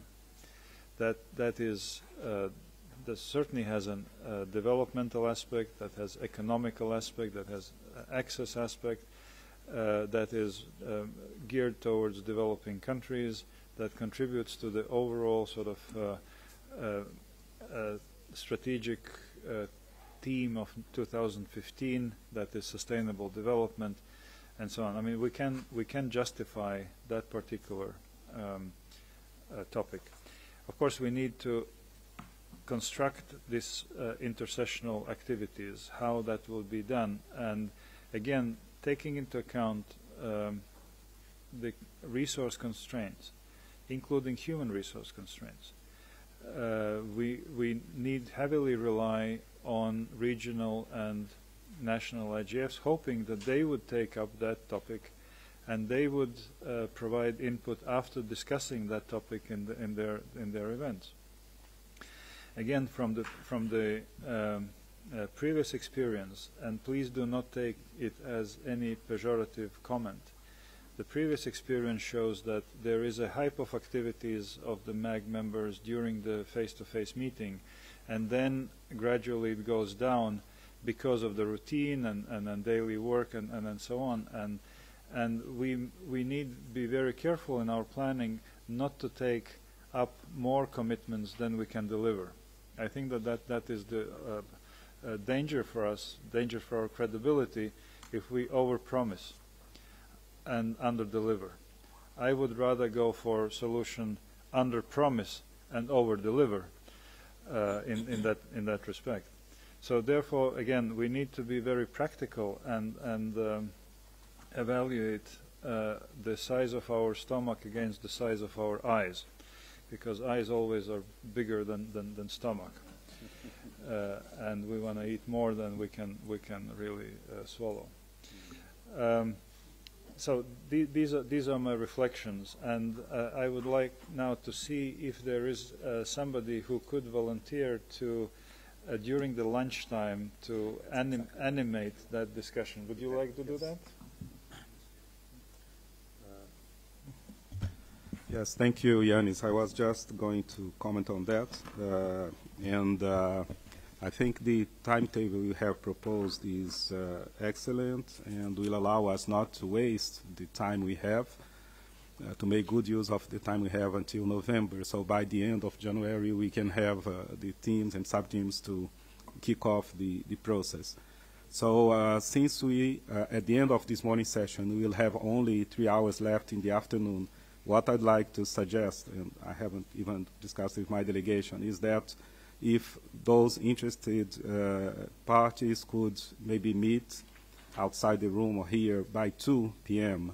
Of course, we can even meet during the lunchtime in a smaller setting, but if those who can make it by 2, we'll be more than happy to try to have some more, some further discussion on this. Of course, I don't think this will preempt the consultations that will follow online after the meeting, but maybe it will help us to get out of the meeting with some more clarity and some more understanding on the various options before us. So we'll be more than happy to try to assist in this if we can rely on colleagues who can come by 2 p.m. And of course, then the, as you have said, Yanis, we'll have to wait. Our eating necessities will be limiting the time for satisfying the stomach, but I think the discussions will benefit from this. Thank you. So thank you, Mark. But very quickly, please. Yes, thank you. Thank you, Chair. Mark Over, UK Government. Just to, very briefly, just to underline that in similar fashion to EuroDig, the European Dialogue Internet Governance, the European Regional IGF, which Lee reported on in terms of process for picking up the direction from the MAG, the UK IGF committee is meeting next week. There may be other national and regional IGFs which likewise are sort of hanging on for decisions here. So just to underline that, and you know, in terms of ensuring effective reaction, commitment, contribution to the intersessional activity, this work that we are doing has to ensure agility, fleet-footedness, and expediency in securing the contributions to make intersessional activity meaningful, substantial, and work. So you need to ensure that the window for engagement with the wide diversity of national and regional IGFs and their processes of consultation and executive management is there for the MAG to secure effective solutions to intersessional modalities. Thank you. So thank you, Constance. Thank you very much. I said I think that the policy menus was a good idea to kickstart the intersessional work. It's still unclear to me, however, why we need a separate theme for the intersessional work, because it's experience shows that the difficulty within the IGF context is really to consolidate the work we have, and I'm a little concerned that we might create another track that would not consolidate with what we're trying to do with regards to the preparation of the event itself. So I don't have a strong opinion about the overarching theme, whether it's the one we discussed or whether it's the one proposed by ICC for the intersessional work, as long, I think, as it's the same theme, and that we build intersessional work towards the event, the IGF event, where we would collectively acknowledge the outputs of the work done intersessionally. Thank you. Thank you. Online participant, who is that?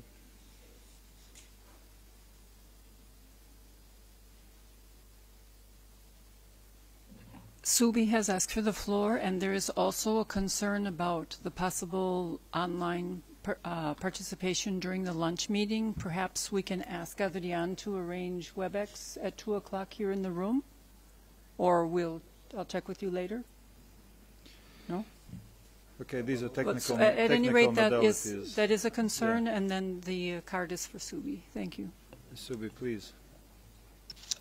Yanis, if we could re-emphasize the point that was made earlier in the day to differentiate between intersessional work and intersessional activity.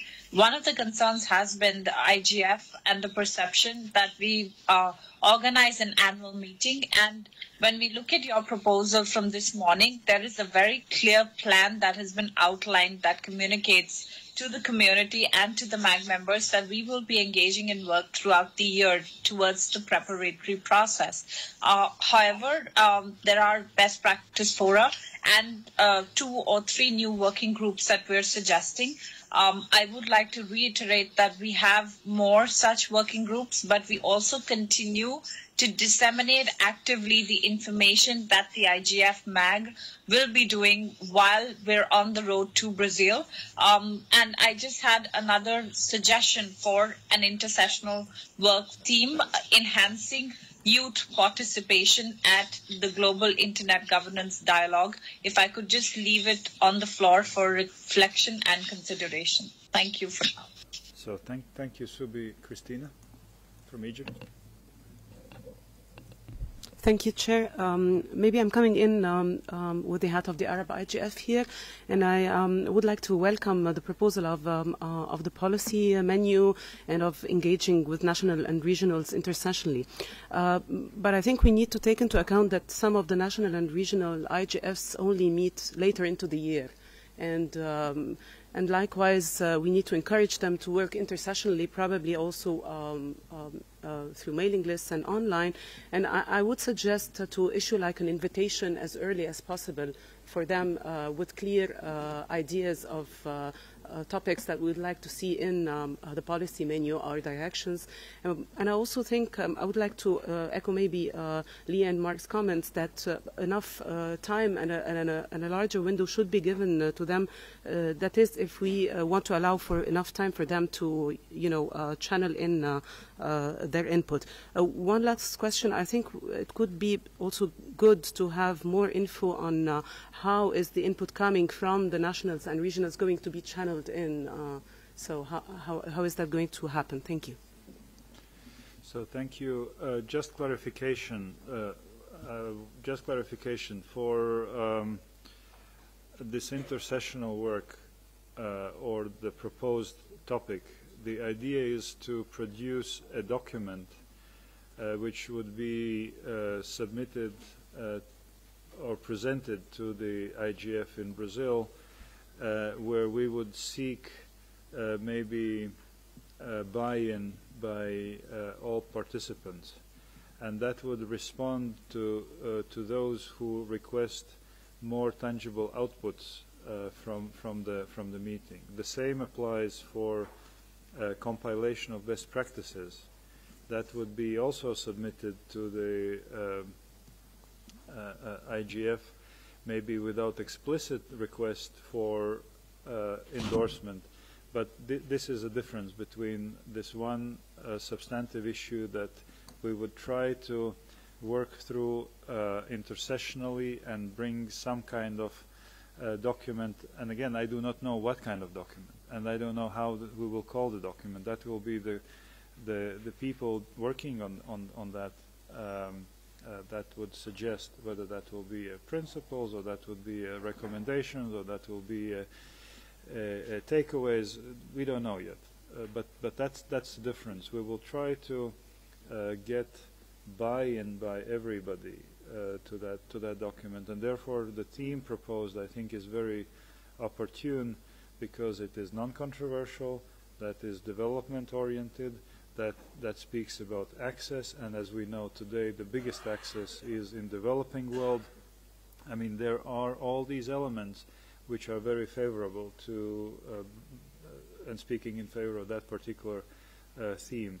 And since we're not talking about policy recommendations, but we're talking about policy menu, that means that there might be a policy that has worked in one type of countries, there is another type of policy worked in other type of countries, and so on. So there will not be controversy in terms of negotiations, which policy is better than others. Simply there will be sampling of policies and so on.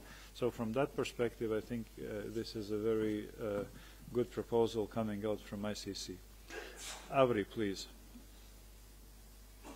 Thank you. I have one question which is more looking for clarification. I don't really understand what a policy menu is. It seems that other people do have a much clearer understanding because they're supporting it.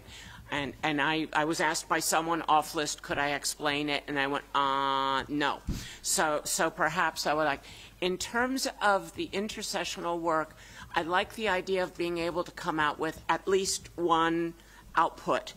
What I kind of am sort of concerned about is the sort of spending a lot of time picking the issue that'll get it, as opposed to starting immediately with several work threads and then at some point seeing how far we've gotten and seeing which ones are worth focusing on to take through all the way to an output. So perhaps it's just a slightly different modality of, as opposed to deciding which theme, start working on several, perhaps, and see which are ready at some designated intercessional document date. And I'd like to put that in there for consideration. Thanks. Thank you, Avri. I think I answered your question right before you asked it. What is the policy menu? I said that this is a menu. When you go to the restaurant, you get a menu. You get starters, you get a main dish, you get a dessert. So, and depending on your situation, meaning how hungry you are, how, in what mood you are, would you like to have a fish or meat, you pick up your menu.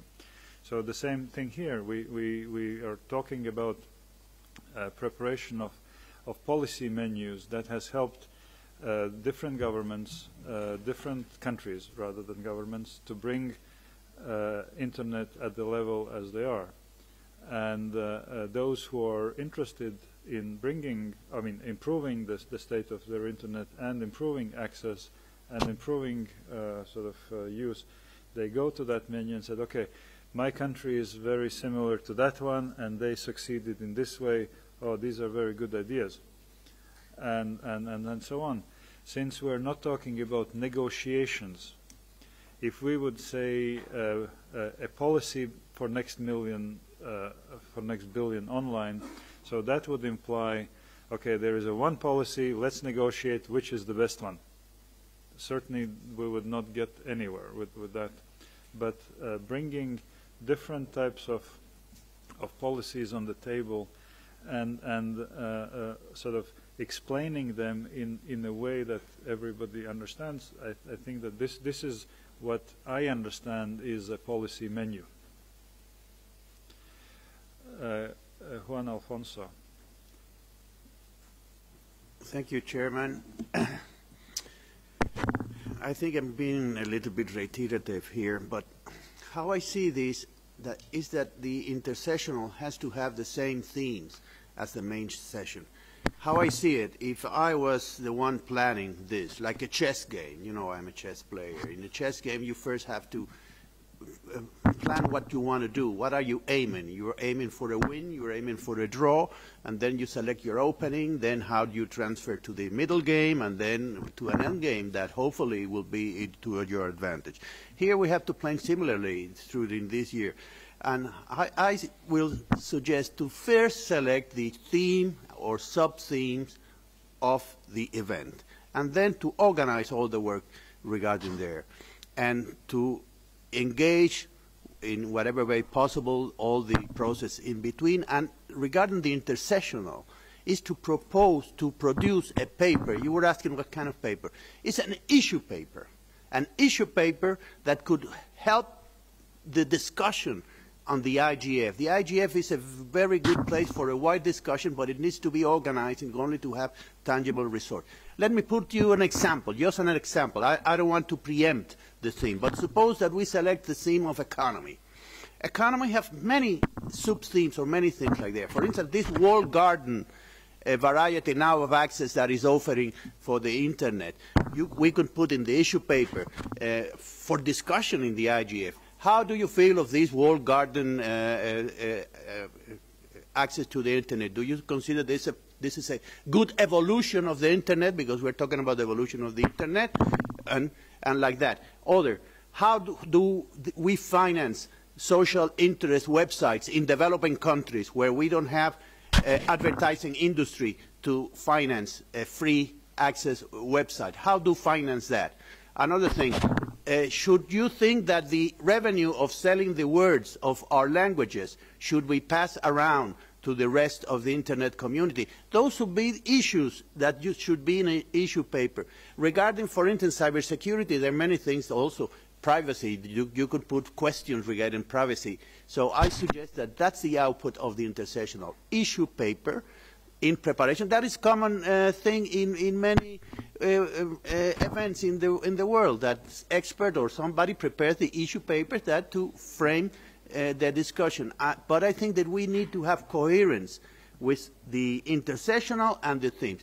If you are very keen of this menu, I don't really like that menu thing, but if everybody likes the menu for the intersessional, then make the menu the theme for the IGF in 2015. But we need to have the same both places. We cannot spread ourselves thin, and then we, as you said, try to do more things that we can really do. So thank you, Jivan. Thank you.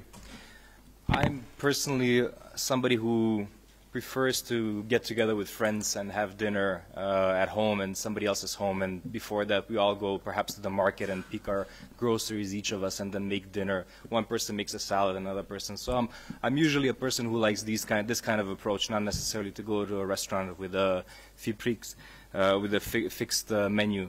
But I understand the logic behind the menu as well.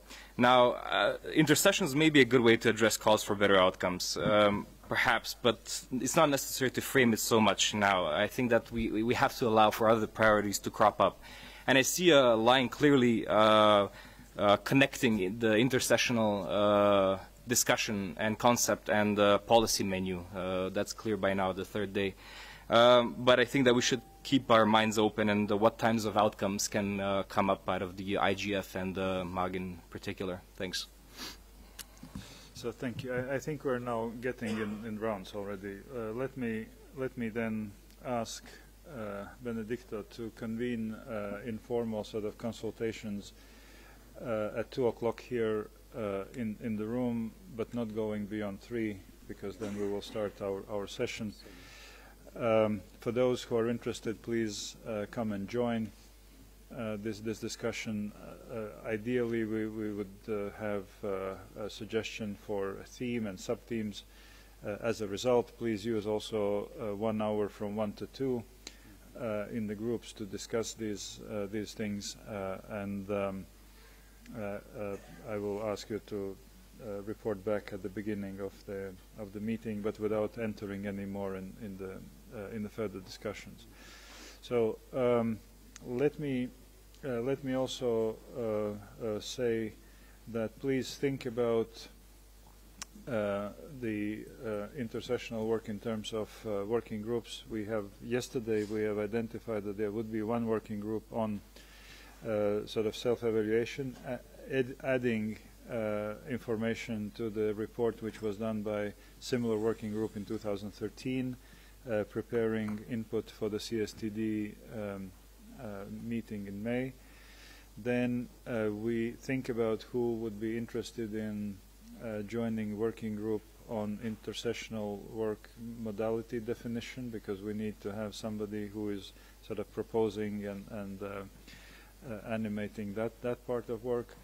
Also, who would be willing to coordinate the best practice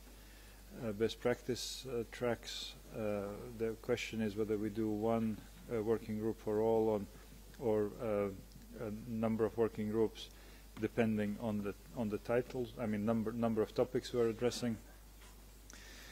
And now I would like to move to the agenda item related to workshop selection criteria and mechanisms. Yes, Mark. Thank you, Chair. Sorry to interject at this point. I just wanted to know when you're proposing to consider interaction with the Net Mondial initiative. Is that on the agenda for today? I thought we were going to do that at some point. Thank you. Depending how coherently we will proceed and how much time other items will take, but that should be we should discuss it at the end of the meeting for sure. The online participant. No, I'm sorry, that's not. I was trying to indicate subtly that we have also offered to deal with improvements in online participation during the intersessional. Sorry. That is in the program. No? Yeah, let's go now one by one. We have three topics to talk through, and that is workshop selection criteria, main sessions, preparation for main sessions guidelines, and best practice forums, dynamic coalitions, open forums, and then online participation would fall in that part. So you received the document which was developed last year on selection criteria and mechanisms, and I would like to ask Fiona,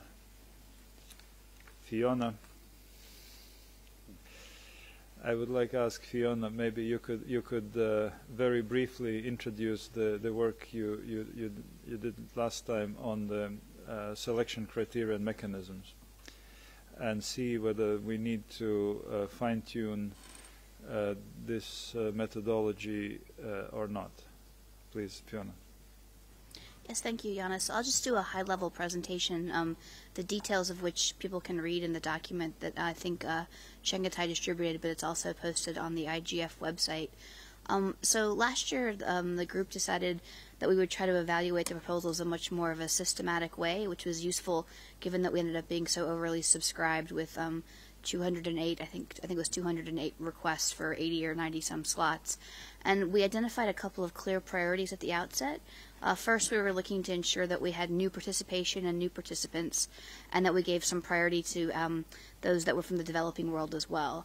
So instead of actually developing a flat scoring system, we developed a set of criteria to consider, and that's available on the website, and I think was in what Chengetai sent around. And then each MAG member, when they were evaluating each individual proposal, considered that broad range of issues and came up with one cumulative score. So there wasn't an individual scoring of per item anymore, but sort of a cumulative score. And then based on that scoring system, when the MAG met in the sort of May or June timeframe, we went through and evaluated and selected the workshops. Part of the process, Chengetai, I believe it was, actually anonymized the proposals so that when we got them to score, we weren't influenced by any particular proposals. And we also adopted a couple of clear rules at the beginning, which was if you were actually a participant in the workshop or a named participant, you wouldn't score that proposal. And we also established some numbers and limitations about the number of proposals that could be submitted. I think it was 3 per institution. And so I think the question is, we need to have a conversation about what worked and what didn't work in that process that Susan and I put together. And I think she's probably not participating at this moment. I know she's been weighing in later because of the time difference. I know she sent a note to the MAG list last week with some suggested questions. So we need to identify what worked and what didn't, and if there are any new factors we need to consider. I would offer that I do think that we did have a challenge that when we actually scored the proposals and then we actually looked at the proposals, we still had a fair number of proposals that scored quite highly that were duplicative. And I think we had left it to Chengetai and others to call applicants and ask them to merge, and I don't think people were always willing to merge. So I think if we are looking for a more breadth of participation and if we are looking for a broader range of participation, we might need to tackle that in terms of approach going forward. But I think as a high-level presentation, that was the basic gist of what we tried to do last year. So thank you very much. I would now open floor for any comments specifically on this selection criteria and process. From my side, what I can say, the criticism that I heard was that there was not sufficient explanation why workshops were rejected. and maybe that should be factored in somehow, though it is might be a huge task. Avri, please. Thank you. Yes. Obviously, I wasn't on the MAG last year, but I did watch this process quite closely from, externally from online. And a couple things, first of all, occurred to me, and we saw. First of all, while we may have wanted to devalue panels, basically we ended up with many panels. So the marking system we had, and in fact we saw that many people, in order to sort of raise up their proposal, had lists of panelists proposed because there was a requirement for panels who hadn't even been consulted. So I think that one thing we need to deal with in terms of looking at it this time is to certainly not encourage people to make up panelists, but perhaps not even to include panelists.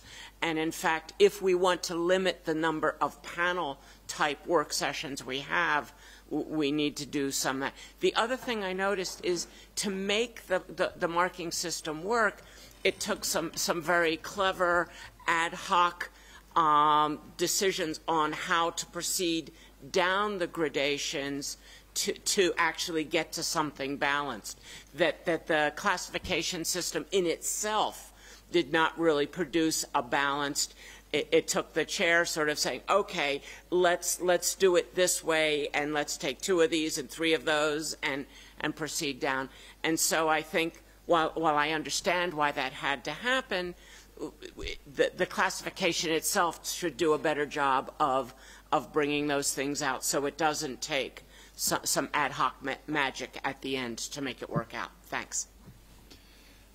Thank you. I think, Avri, you're talking about 2 different things. One is the guidelines for submitting proposals, how they should be prepared, and that maybe there should be clear distinction between panels, workshops, roundtables, and maybe we need to do a little bit of also teaching that organizers well understand what is the difference between a panel or roundtable or workshop or seminar. So that would refer to the more to the fine-tuning preparation guideline sort of guidelines that also exist, right? But with the evaluation and scoring, we had an option. We had an option to take the average mathematical score and say, okay, these are above the line. And that's it, without any further consideration. But since, among other principles, we're sort of promoting first-time participants, favoring developing countries, and all this, I mean, that makes bit of a sort of balancing and challenging that we need to do a discrimination and bring up some from the bottom. Virat, please. So first on the question, Mr. Chairman, that you have spoken about with regards to transparency, and I explained yesterday in great detail for those who are new that almost every single step, well, every single step, not almost, was in the public domain. But to your point about we don't know how our proposal was rejected, before I was a MAG member, I had a proposal rejected, and I'm sorry or proud to say, I'm not sure which one, it was the highest loser. And so I know the pain of being 0.03 below the cutoff. And then think about how I would have had a panel of my friends there. So here is what we could do. We already convey the basis of the scores. We already convey that there is high scores for formats, for first-timers, for developing countries. There are scores for gender balance, regional balance, stakeholder balance, and to suit the themes. So all this is already there. I suppose what we could do is then put out the rankings. I'm not sure if the Secretary does that, but we could just put out the ranking of all the 208 proposals because the average cutoff mark is determined by the total that go in, which is last time was 90, and I think the average cutoff was 4.43 or something like that, and that's how the cutoff is determined. We could put that score out for every proposal and people could see. There is no way you can mess with that score because 55 MAG members score individually. They don't sit in a room.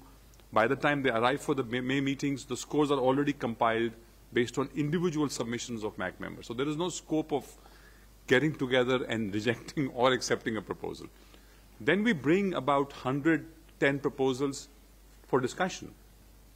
And there are some which are scoring just below the line but are sort of moved up. And I just wanted to, I think if there is a question about why are we rejected, we could put out those scores based on the criteria that is already established. And I think Fiona just made a whole presentation of how that's done, if that helps. On the panel issue that Avery has raised in the past about having it more, I think we will have to then, I'm not sure we can ban panels, but we'll have to look at a way where we will have to convey that only 20 out of the 80 proposals that will make it will be panels. So if you're looking for panels, you're going to compete with the only 20 that will make it.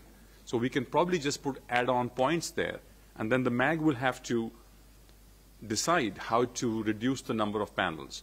Because last year, as I had mentioned to you, out of the 208 proposals that we received, and when I started marking them, I had put 0 marks for panel, and I had to give 0 marks to everyone, because everyone had a panel. It's the easiest thing to do. You put in a couple of big names, and that's how it goes in. So I suppose we'll have to then limit panels and convey that only 20% of all the workshops will be panels. Again, I think the host country must let us know whether they can provide 8 of the 10 rooms as roundtables, because if that's the format that we want, then I hope the rooms can be sort of set up in that order.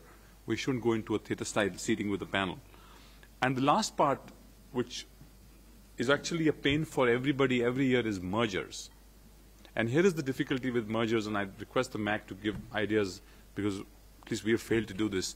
When we request a successful proposal to merge with a proposal that was very close to the borderline, and I was one when I wasn't on the MAG, as I said, the winning proposal or the proposal that made it, A, doesn't have the incentive, and B, doesn't have the ability to merge because they already have 7 confirmed speakers or 8 confirmed speakers. So they can't put 14 confirmed speakers now. And that's the challenge of merger. So we should either do away with the process of merger, or somebody needs to come up with a better idea, because 2 years in a row, we have not succeeded with, I mean, it's not a big success. Some people do, and then there's a lot of complaints to the Secretariat and to the MAG members on why didn't we merge. So I just want to caution us on the panels and the merger.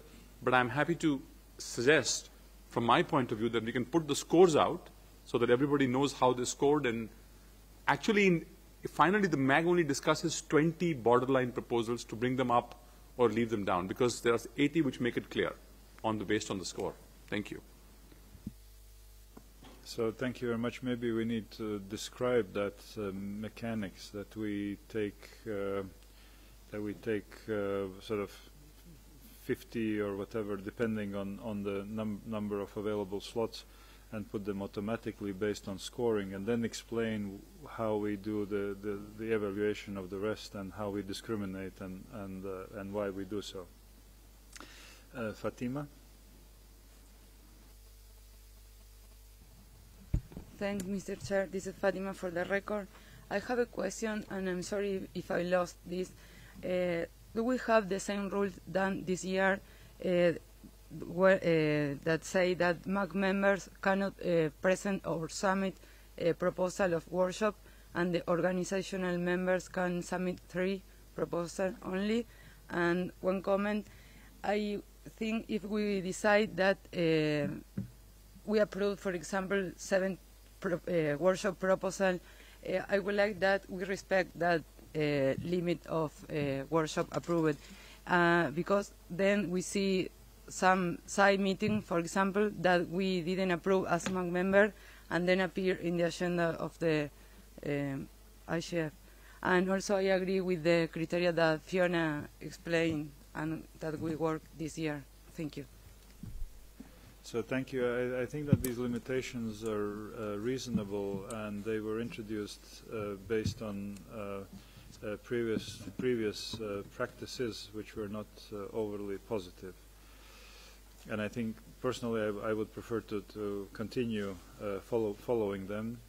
And so I will now. I have Subi, Cheryl, Flavio, Julia, Marilyn, and Fiona at the end, and then please, Subi. Thank you, Yanis. Yanis, I think the first thing on this agenda item was looking and revisiting the workshop evaluation process. Where I could speak to the question of panels, but I'll come to that after I'm done with the criteria. I think we made great progress in terms of revisiting what were the parameters, and this conversation has taken place for a variety of reasons. We wanted new voices. We wanted to enhance developing country participation. At the moment, I see 9 criteria. There was a process of initial screening, as Fiona mentioned, but these 9 criteria, I think, have scope for being coalesced further into about 7, where especially the point of speakers, when we ask people, even in initial screening, to mention whether they have emails or contact details, and we're evaluating proposals on the basis of confirmed speakers, I would argue that those people who've and we've often been accused of being a club of insiders. There is a lot of effort that has been made over last year, this year, and the previous years to do away with that. If we continue to put that as an important criteria, it naturally puts first-time proposers at a disadvantage while evaluating all the 200-plus proposals. We've seen that there are requests where they're actually asking the Secretariat or MAG members to suggest different speakers or give us contact details. So that is one strong proposal. They could mention their intent, they could mention some names, but that is not one point where they should be done away with at the entry level or the threshold. So that is one criteria I'd like to see revisited. On the overall scoring process, looking at all these 9 criteria that exist from last year and giving a cumulative score of 1 to 5, while as a MAG member, I'm reading a proposal and I'm trying to evaluate, this is a very complicated mathematical formula that I have failed to achieve. How do I balance and evaluate and score a single proposal, remembering how it did on all these 9 parameters? Before 2013, and these are excellent parameters, we did have a process where each of these criteria was scored individually on a Likert scale from 0 to 2, and then a cumulative score was arrived at. I prefer that process because I see that as more transparent and reflective of how a workshop proposal did on each of these criteria. So that's my first intervention on the criteria process. And the second is a firm insistence on submitting a report at the end of the process on panels. I strongly disagree that we as a MAG can limit a 20% cap on panel proposals. When we consistently talk about growing back to the crowd, the community, it is important to respect what workshop proposals want. We have done a lot of work. We've even put out session descriptions.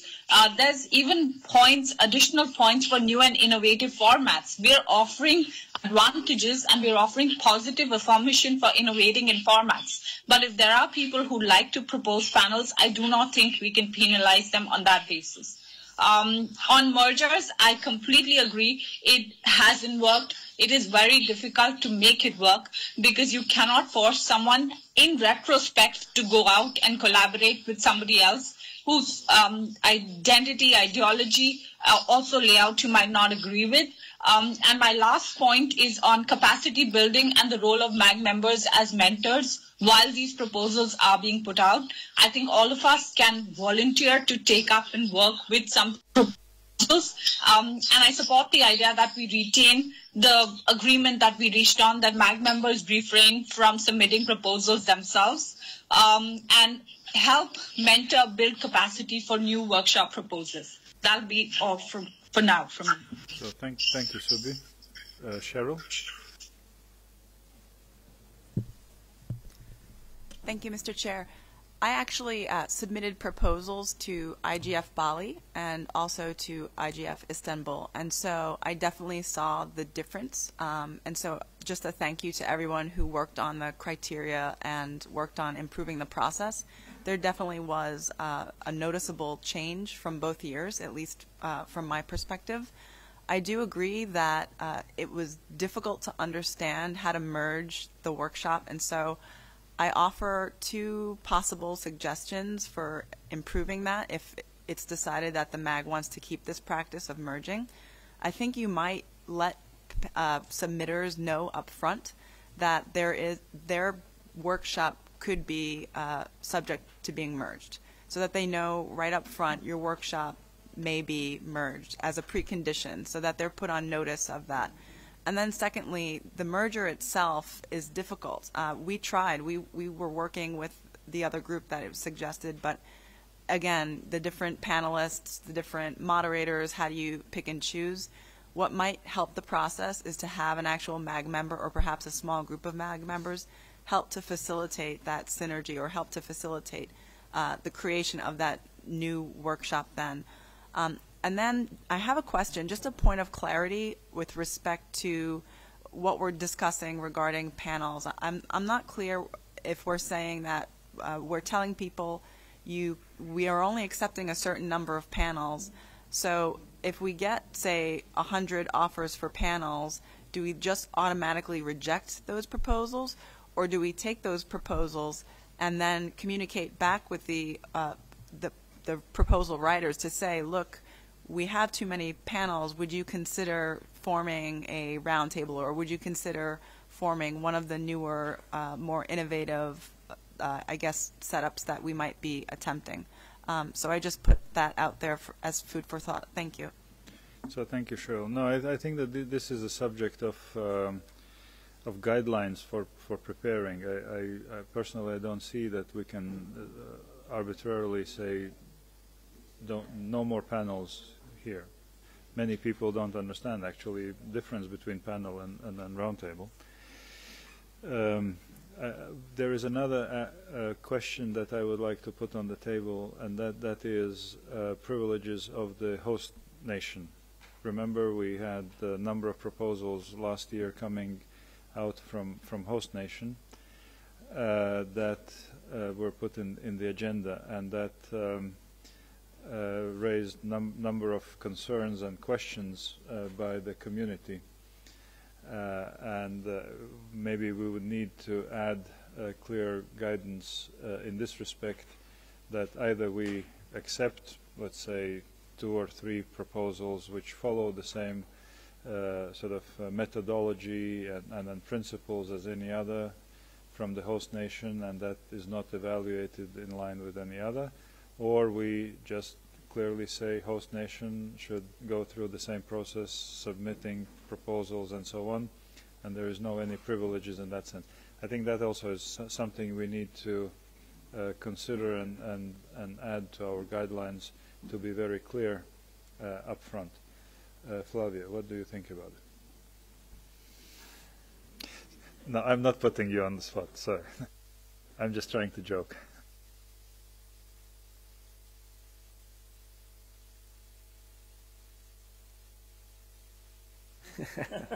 Sorry. So I would like to talk about the evaluation of the workshops. So first thing, I support the idea already mentioned by Subi that we should try to give scores for the individual aspects of the evaluation spreadsheet, so that we do not give only a global final score, because this is really difficult. I think that this is very usual in many, for instance, conferences of the scientific community, that we have those spreadsheets for evaluation where we even have weights for the individual aspects. We may decide which are the things here that are more important than others. For instance, we want to give a priority for first-time proposers, or for diversity, gender or geographic diversity. So we can put different weights for the individual aspects, And then if we give a score for each aspect from 0 to 2 or to 3, the final score will be weighted and not simply adding linearly the individual scores. So I think this would add to the evaluation process. And I also think that this, the aspects are fine, yeah, these 8, 9 aspects here, but they are of different natures. There are things that are related to diversity, so whether the proposals are first-time proposals, whether they represent diversity, gender, geographic, and so on, if they come from developing countries. This is one set of evaluation criteria. There is a different one that's related to contents. If the proposal is well thought and true and complete, if the topic is relevant to the internet governance, if there is specificity in the problem or question or challenge to be addressed, and so on. So we can group the criteria, have 2 or 3 different groups, and then decide which weight we should give to each of these groups. We want to put more emphasis on diversity than on contents, or vice versa. So it's still to be decided. If we have this working group for taking care of this, maybe this working group should consider these things, that try to balance weights of the different aspects to be evaluated here. And I think we should publicize the complete scores for the individual aspects, so that people see why they had a final score of 3 or 4, because they have been evaluated so-and-so for each individual score. Another thing is that we should try to balance the workshops among the sub-teams that we will decide. So if we have 3 or 4 or 5 main sub-teams, we should try to avoid too many or too few workshops on a given sub-team. So this is another criterion for evaluation of the workshops. Of course, we should give room for workshops that do not fit directly into the sub-teams if they are relevant. So this is orthogonal to the other evaluation of the individual proposals, how we balance the workshops among the sub-teams. So I would like very much to be involved directly with this criteria and maybe volunteer for this working group. So thank you very much, Flavio. Julia? Thank you, Yanis. My name is Julia Morenets. I would like to bring a few points. First of all, the difficulty of the of one of the evaluation criteria, which was obviously the list of speakers. Well, it was part of the gender perspective, geography, and etc. But I think it was a real difficulty to have. Well, from time to time, I had personally difficulty how to evaluate in terms of we had a list of confirmed speakers, and for other workshops it was not confirmed. And I found that a number of workshops proposals were very good, actually, and we had any confirmed speakers. And from others, it was a confirmed speaker. So what I'm trying to bring here, I think we really need this as an information, at least before the main meeting, to have just gender, geography, without any names practically, or just as an information, but not as an evaluation point. Because the workshop proposal could be good, but people, it's very difficult to have confirmed speakers at this time. Now, the second point I would like to support, and I support what Virat proposed concerning the, for the clarity purposes, actually to have the scoring being published online, and it will be very clear for the rejected workshops why it was rejected, and etc. I also would like to bring something else that I mentioned yesterday. I think we need to strengthen and to encourage the evaluation process, the assessment of the workshops after Brazil meeting. What I mean, just to encourage participants at the workshop to evaluate and have a kind of format of framework how to evaluate the workshop. So the next year, for example, 2016, it will be easier for MAC to make the evaluation process of the workshop proposals. Also on the concerning the merging of workshops, personally I don't really agree that we don't need to encourage the merge.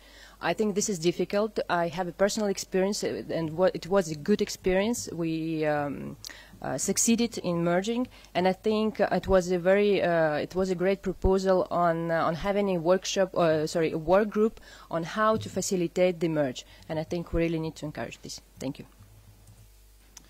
So thank you, Yulia. We have further requests. Son Jung and Fiona, I will keep you for the end, because you know I will ask you to continue working together with Suzanne. I'm giving a preview. Song Jung, please.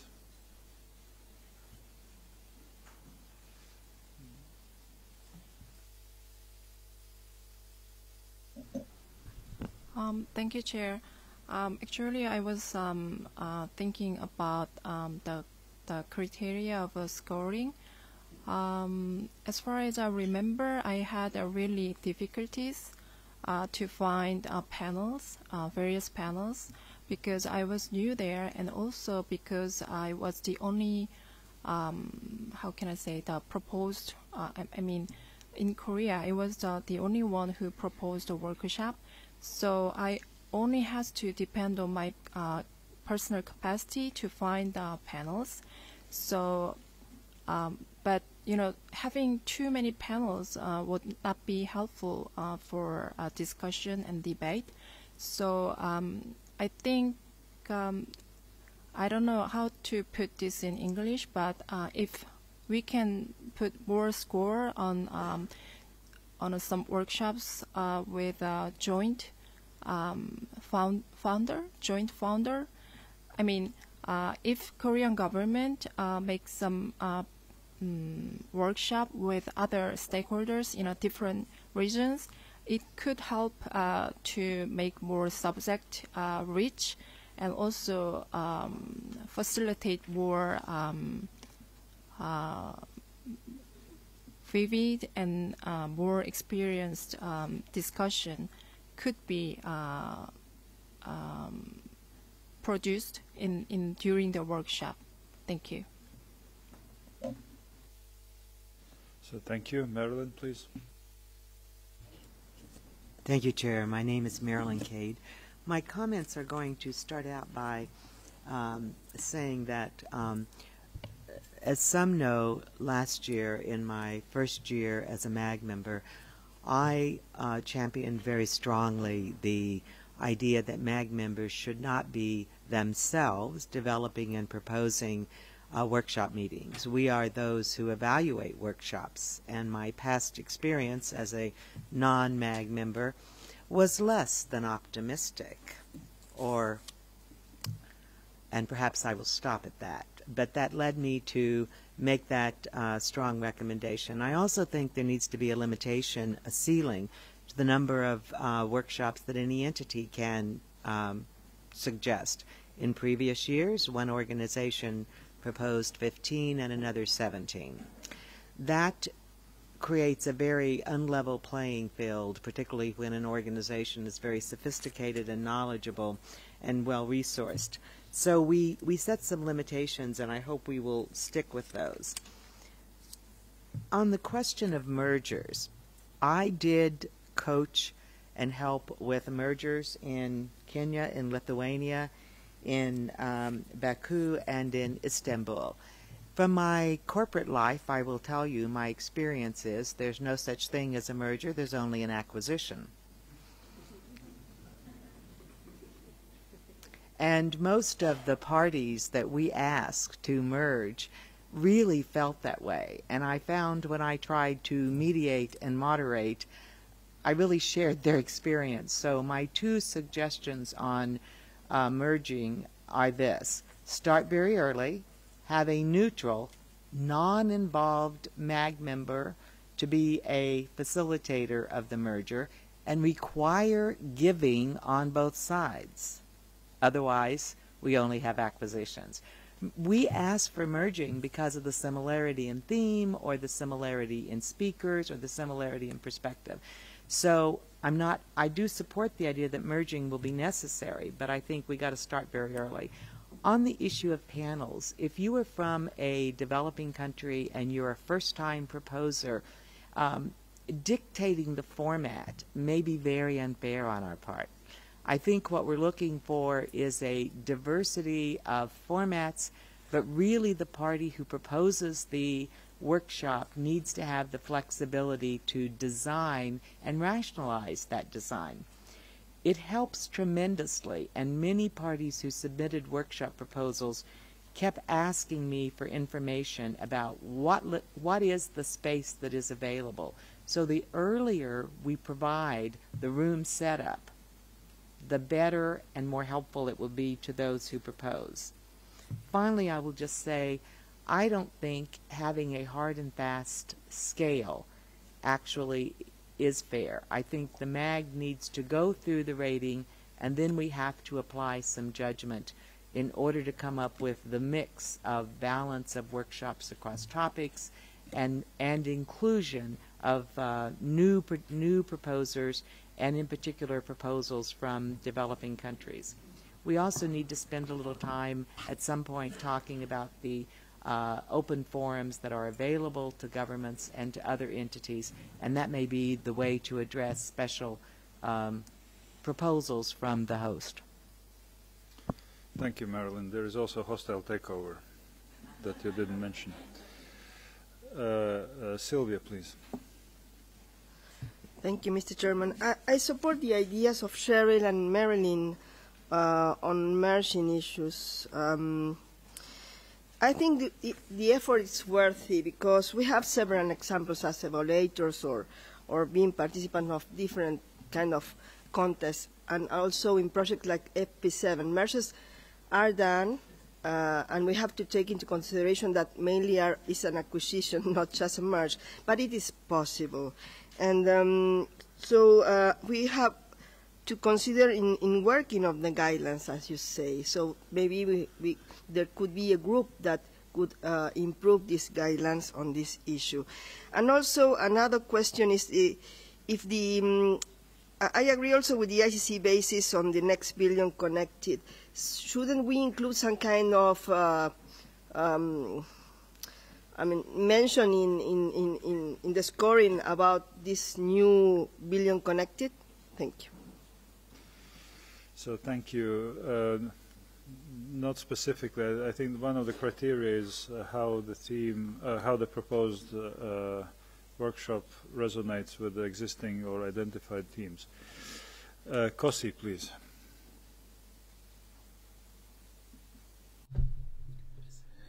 Thank you very much, Chairman. I think that the criteria that we defined last year already is a very good start. All we need to do now is look at the aspects that need to be readjusted. And a few that I think we need to take into account. Well, last year we already said that MAC members shouldn't make proposals. And then we said they can make proposals, but they shouldn't evaluate the proposals they've made. And that was already a difficult balancing act.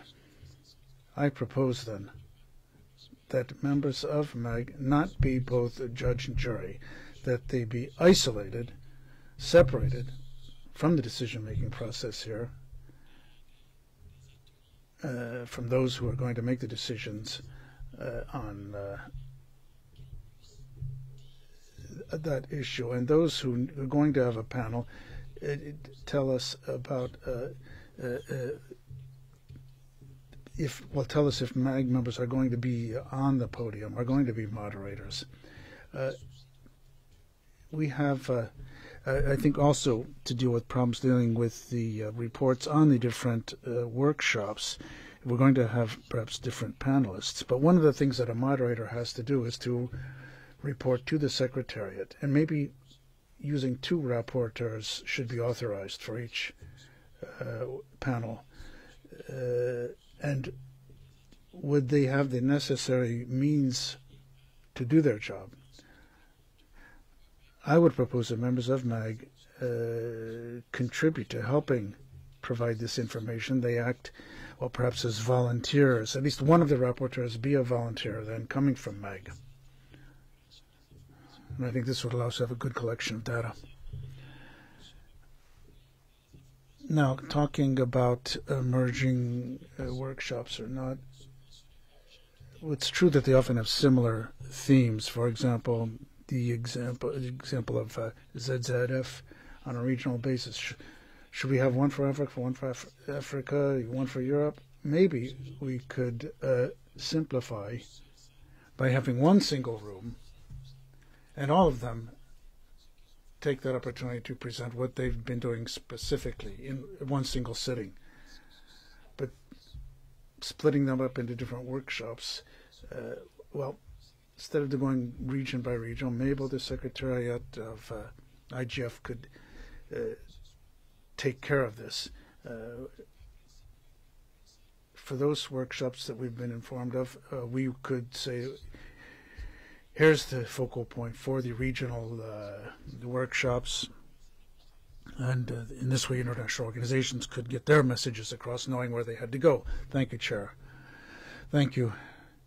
Before going to online participant Izumi, I will ask Jivan to take the floor briefly, and then Mark, and then Fiona, and then we will move on to the next item. Izumi, sorry, Jivan, please. I just want to set it, have it set in the record in bold that I agree with Marilyn completely. Thank you. Izumi? Izumi, are you with us? So if you're with us, please indicate that. In the meantime, Mark. Yes, thank you, Chair. Just Mark Carver, UK Government. A couple of suggestions to throw into this discussion. First of all, we should encourage proposers to consider the options for the kind of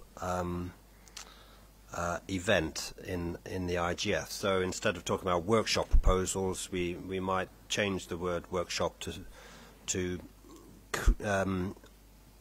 embed the idea that they have an option. You know, it could be a workshop with a panel, discussion with facilitators, a round table, flash session, and so on. So this gives us more maneuverability in terms of ensuring a rich program and so on.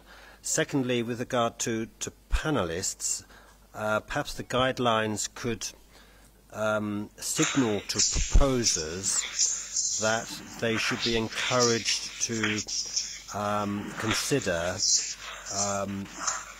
running their proposal past their national or regional IGF, so that they would more likely secure participation by experts reflecting diversity and gender balance, to help especially newcomers to this process, to help them come up with a proposal that has a more developed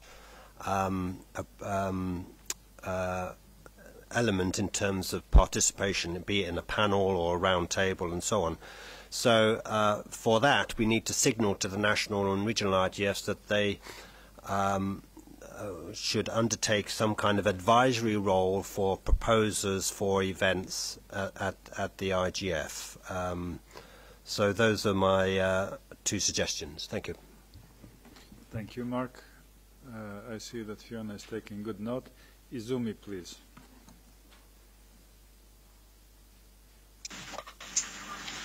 Thank you, Chair. I find the comment made about differentiating the content element and the framework about how the workshop is submitted is interesting. So considering whether the content of the workshop is good and set certain criteria for that. And then also another element is looking at whether it meets certain criteria such as geographic diversity, gender balance, etc. So while I don't want to overcomplicate the criteria, it may be worth thinking of categorizing which criteria is relevant to content and which criteria is relevant to meeting actually the framework of the workshop itself. That's one observation. And regarding the comment made about being new and not being able to reach out to other speakers or panelists to meet the criteria for the proper geographic balance, etc. I found one of the suggestions made by Cheryl, I believe, on the mailing list was interesting, about have some kind of common resource for suggested speakers. That might be something that may be worth exploring. Maybe not necessarily in terms of having individual speakers, but maybe list organizations which are willing to introduce speakers for a certain topic, for example. And lastly, regarding the point about accommodating session from host country, I think we have to be quite careful in its consideration. But I'm basically open to the idea of accommodating session from host country as long as the criteria is clearly defined and, for example, such as the contents are in line with the spirit of the IGF. I think that's a must condition if we accommodate it. And also the number of slots is also predefined, and we don't just keep on increasing the contents from the host country. That's my comment for now. Thank you. Thank you, Izumi, for your comments, and also addressing my question about clarity about privileges of host country in terms of content proposals for the IGF. Peter and then Fiona, and then we're moving to the next topic. Peter, please. Thank you, Mr. Chairman, and good morning. I'd like to continue this discussion about improving the content of the meetings by starting a conversation which we can carry on online after this meeting about post-event evaluation of each session. We don't seem to do anything except require some people to file a report, but there's no evidence that I can see that the report is actually used except as a check. What we need to be doing is measuring sessions against the proposer's own goals at the time that they submit the proposal, measure them against the theme of the IGF itself. This is relatively standard fare for most recurring conferences. We can prepare evaluation sheets for people to use in the sessions, and the reason why people do this is because it provides useful input into preparing the next session, identifying popular and useful topics, good presenters, and so on. So I'd like to start that conversation. It may be that the most appropriate place is to add that to the working group that's prepared the front-end evaluation. It's the logical conclusion. But just to announce this seemed to be the appropriate time, that's a conversation I'd like to start. Thank you. So thank you, Peter, for this proposal. Fiona, a lot of things to take into account. Yes, thank you very much, Giannis, and for everyone that provided input. I would just recall that a lot of the conversation we're having today we've had before. When I originally proposed criteria for the workshop, I actually tried to do what Flavia suggested, which is this very detailed criteria per element, and the group rejected that. That doesn't mean we can't have that conversation again, and maybe it's time to consider doing that. But one of the reasons we came up with sort of these general 8 or 9 criteria and let the MAG members do a cumulative score is people wanted flexibility. So I understand that does cause some confusion to those that are actually being scored. So we need to discuss that as we go forward. But just to refresh that for folks, we did actually try to do element by element evaluation on a scoring system, and no one accepted that last time. So with all that said, I'm happy to sort of work with Susan and come back to the group on the list with the proposal for how to move forward. My understanding, just so I understand what the assignment is to the group and anyone that wants to participate, obviously, please let Susan and I know, or just sign up on the list. We need to look at also the guidelines for submission, because they'll have to be edited to reflect any changes we make. And then Peter's idea of post-event evaluation we can add as we look at the full life cycle. But I think a few things we need to consider is, are the goals still the same? Are we still looking for new participants, new formats? And we can talk about that on the list. Look at the scoring format and the criteria and confirm it, and then address this issue of how do we actually do the mergers. I do think it's probably a bit unfair last time that we left it to Chengetai and the IGF Secretariat to try to make people merge things, and I'm not sure that worked well, so we should look at that. I do think there's 3 sort of threshold issues we probably need to decide as a group, and I don't know if we need to do it here in Geneva before we leave, or at least before we get going. One is, what's the deadline for getting the announcement out so we can work backwards and actually plan? That would be helpful to know. It would also be helpful to know now, or as we're planning, what's the maximum number of workshop slots we're looking at. I think it's important that those proposing understand there are limits, and if people are being rejected, it's within the confines of those limits. It's not anything else. And then I think we also need to agree as a group, and it's better to do this in person, and reconfirm or change it. What will be the limit on the number of workshops proposals from MAG members or individual institutions? I just think those are sort of some 3 threshold issues that are important to frame the working group as it goes forward. So thank you, Fiona. Especially thank you for sort of continuing working together with, or leading the work together with Susan on this topic online. I think we should retain the same principle as we agreed and applied last time. It is no MAG member submits proposals and no more than 3 organizations. So it's 3 proposals per organization. That was also supported in during the debate. Personally, I also see one issue is enforcement of obligation of reporting.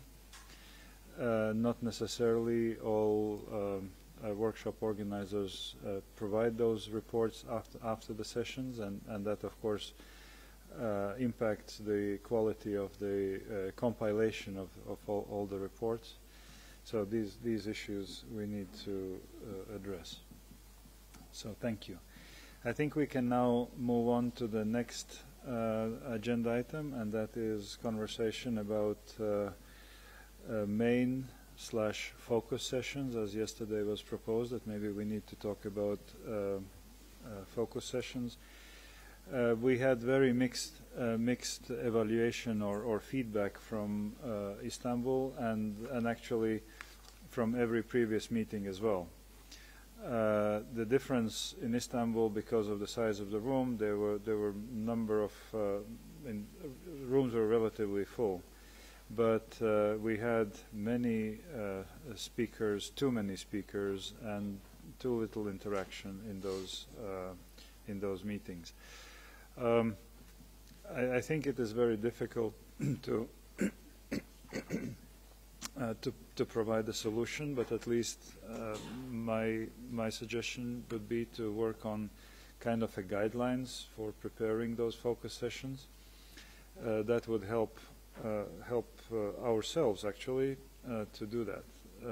These focus sessions are the ones that are organized by the MAG, and basically they should be the ones where every workshop feeds in and provides input, kind of collector sessions. So the floor is open. We have another 12 minutes to go in this session, and then we may continue in the next one. Michael, Fiona. Michael, please. This is related both to this issue and the previous discussion. Do we have any information on how many people are looking at the webcasts of the different sessions? And is there a way to know whether the main sessions have gotten a lot of attention after the fact? I really think that as we think about revising the criteria, we might want to look at these numbers, and because it would be helpful to know if there are certain topics or certain types of sessions that attract a lot of echo after the fact. Chingata, do you have an answer? Sir? I can try and find out. Okay, we will see if we can get answer in 2 hours for the beginning of the afternoon session. Fiona, please. Yes, thank you very much, Giannis. I would strongly support the idea of guidelines. If nothing else, it helps with the institutional memory. There is a large rotation of MAG members every year, and I think to sort of ensure that we don't sort of start from scratch each time, I think it's a helpful construct. I do think the challenges for this particular IGF, and this was played out on the MAG list over the course of the fall as it was being organized, was that a couple of people did diligent work to try to organize these events, and I feel like they ended up having to do a lot of work by themselves, which is not how this is supposed to work. So I think we need to sort of address that as a concept. But also, it would be helpful to sort of identify what the goals are of each session and the limits of the number of speakers.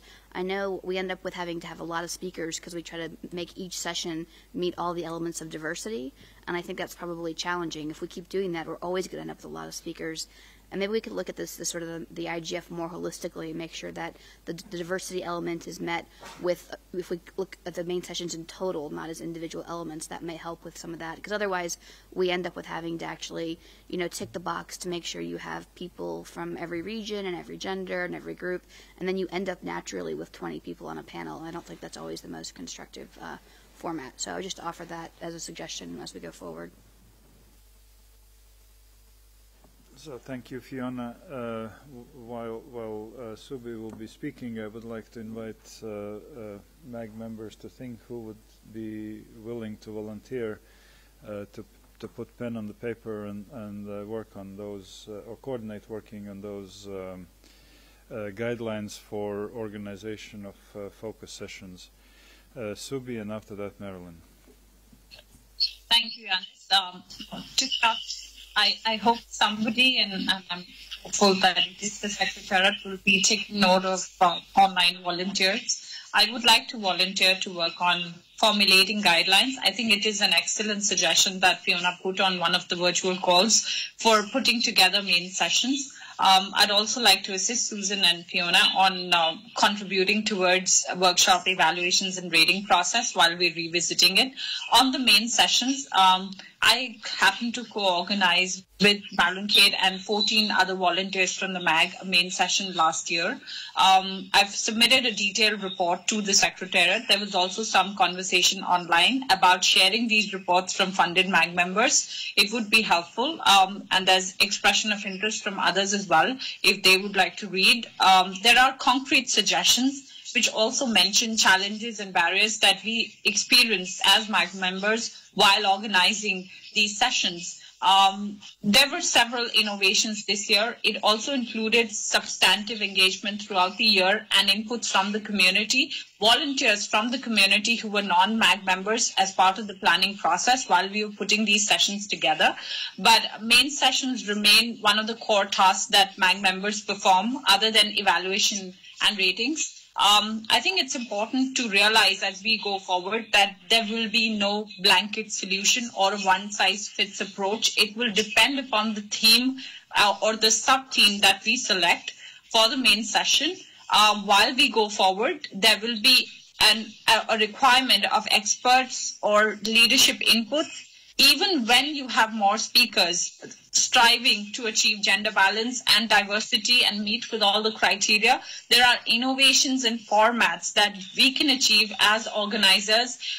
You do not have to absolutely keep interaction and Q&A for the last 20 minutes of a 3-hour-long session. It is important that after initial remarks, you open up the floor and you include the room as participants. So main sessions remain important and key, must relate to workshops and suggestions.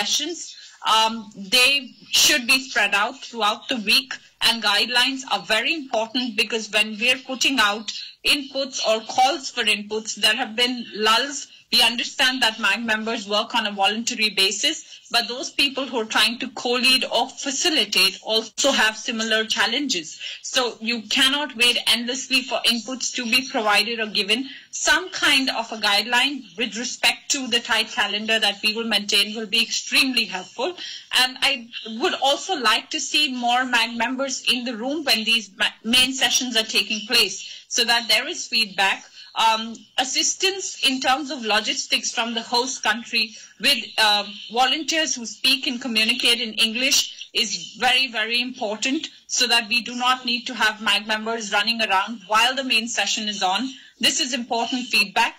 And thirdly, the importance of more microphones in the room so that people can queue up. And these were lessons that we took this year from Net Mundial. We reversed, we opened up the deep well format.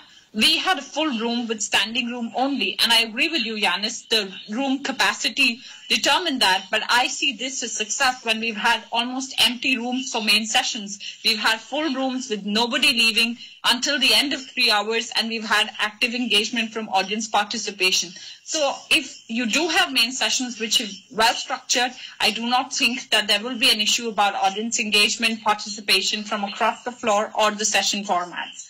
And we'll take the rest of the conversation online. Thank you. Thank you, Subi. Marilyn? Thank you.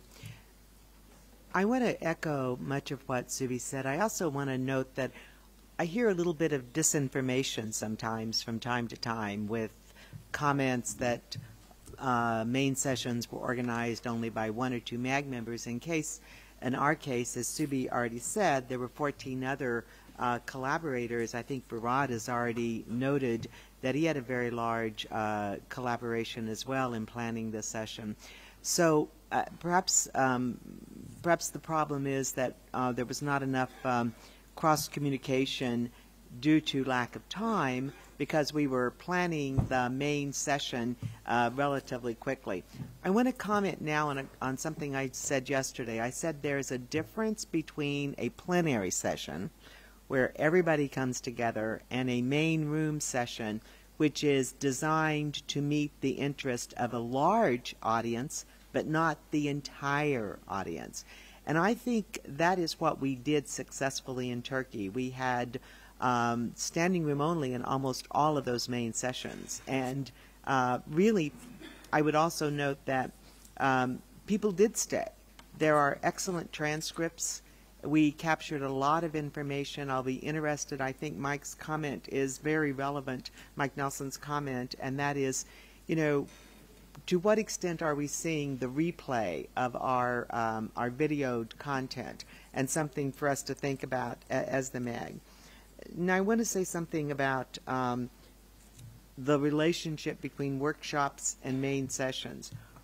If the theme of a main session is being echoed in workshops, then the feeder nature works. But in a couple of cases, such as in the Internet governance, the evolution of the Internet governance landscape, which Subi and I co-organized, I think, in fact, we didn't have a lot of feeder workshops. So we should probably talk more about, as we come up with the main sessions, how do we relate between workshops and the main sessions? And I may have further comments later. Thank you. I'm not sure that there will be later. I was kind of hoping to conclude this before lunch, because I think what we need to do is just to define who will be willing to coordinate the process, and then move this discussion online. Fatima, and then Flavio, and maybe then we can finish. Fatima, please. Thanks, Mr. Chair. Fatima, for the record.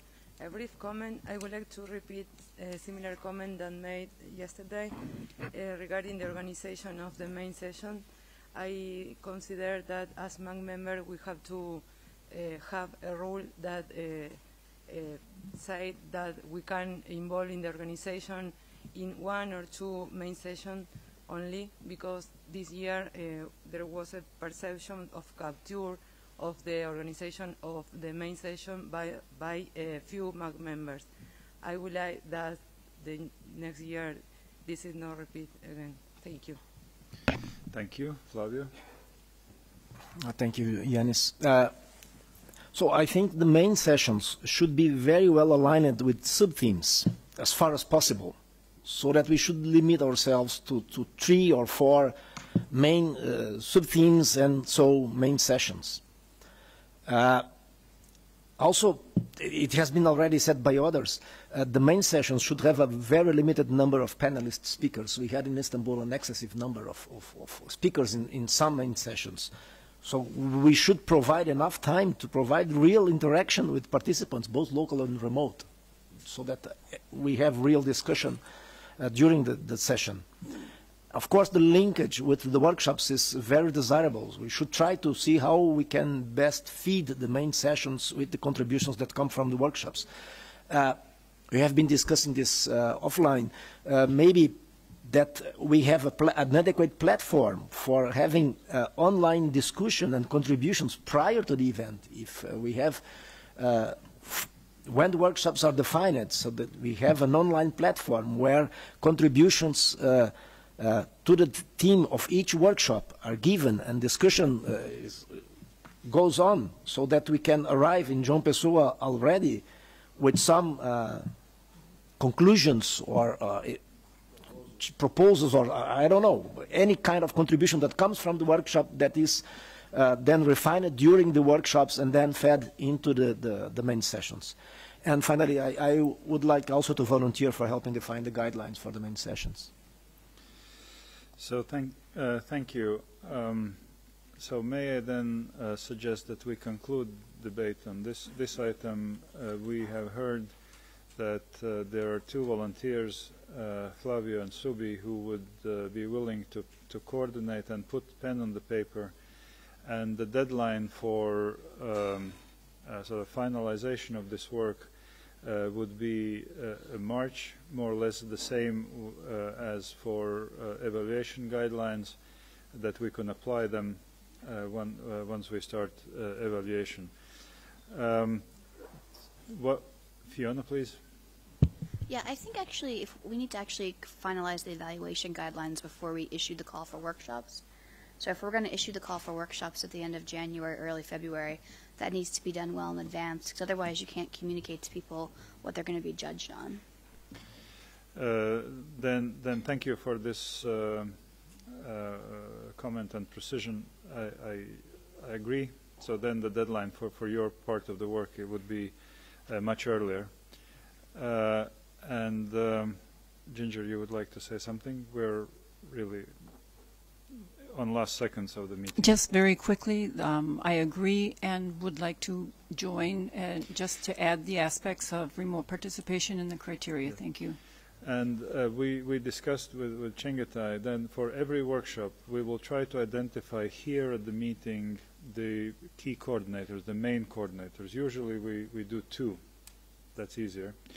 And then we will open a doodle pool where every MAG member will be able to sign up for any of the workshops, for any of the groups individually, and then we will have a record who is working on which subjects. So thank you very much. Thank you, interpreters, for letting us a few minutes over the time. We are coming back for the session, which will be interpreted at 3 o'clock. And we will start sharp at 3. So those who are interested in continuing conversation on the themes and sub-themes, please come here at 2. At 2 will be remote participation facilities available, but no transcription. Transcription also will start at 3. So please enjoy your lunch, and I see you back in the room at 3. Benedicto at 2, those who are interested. Thank you.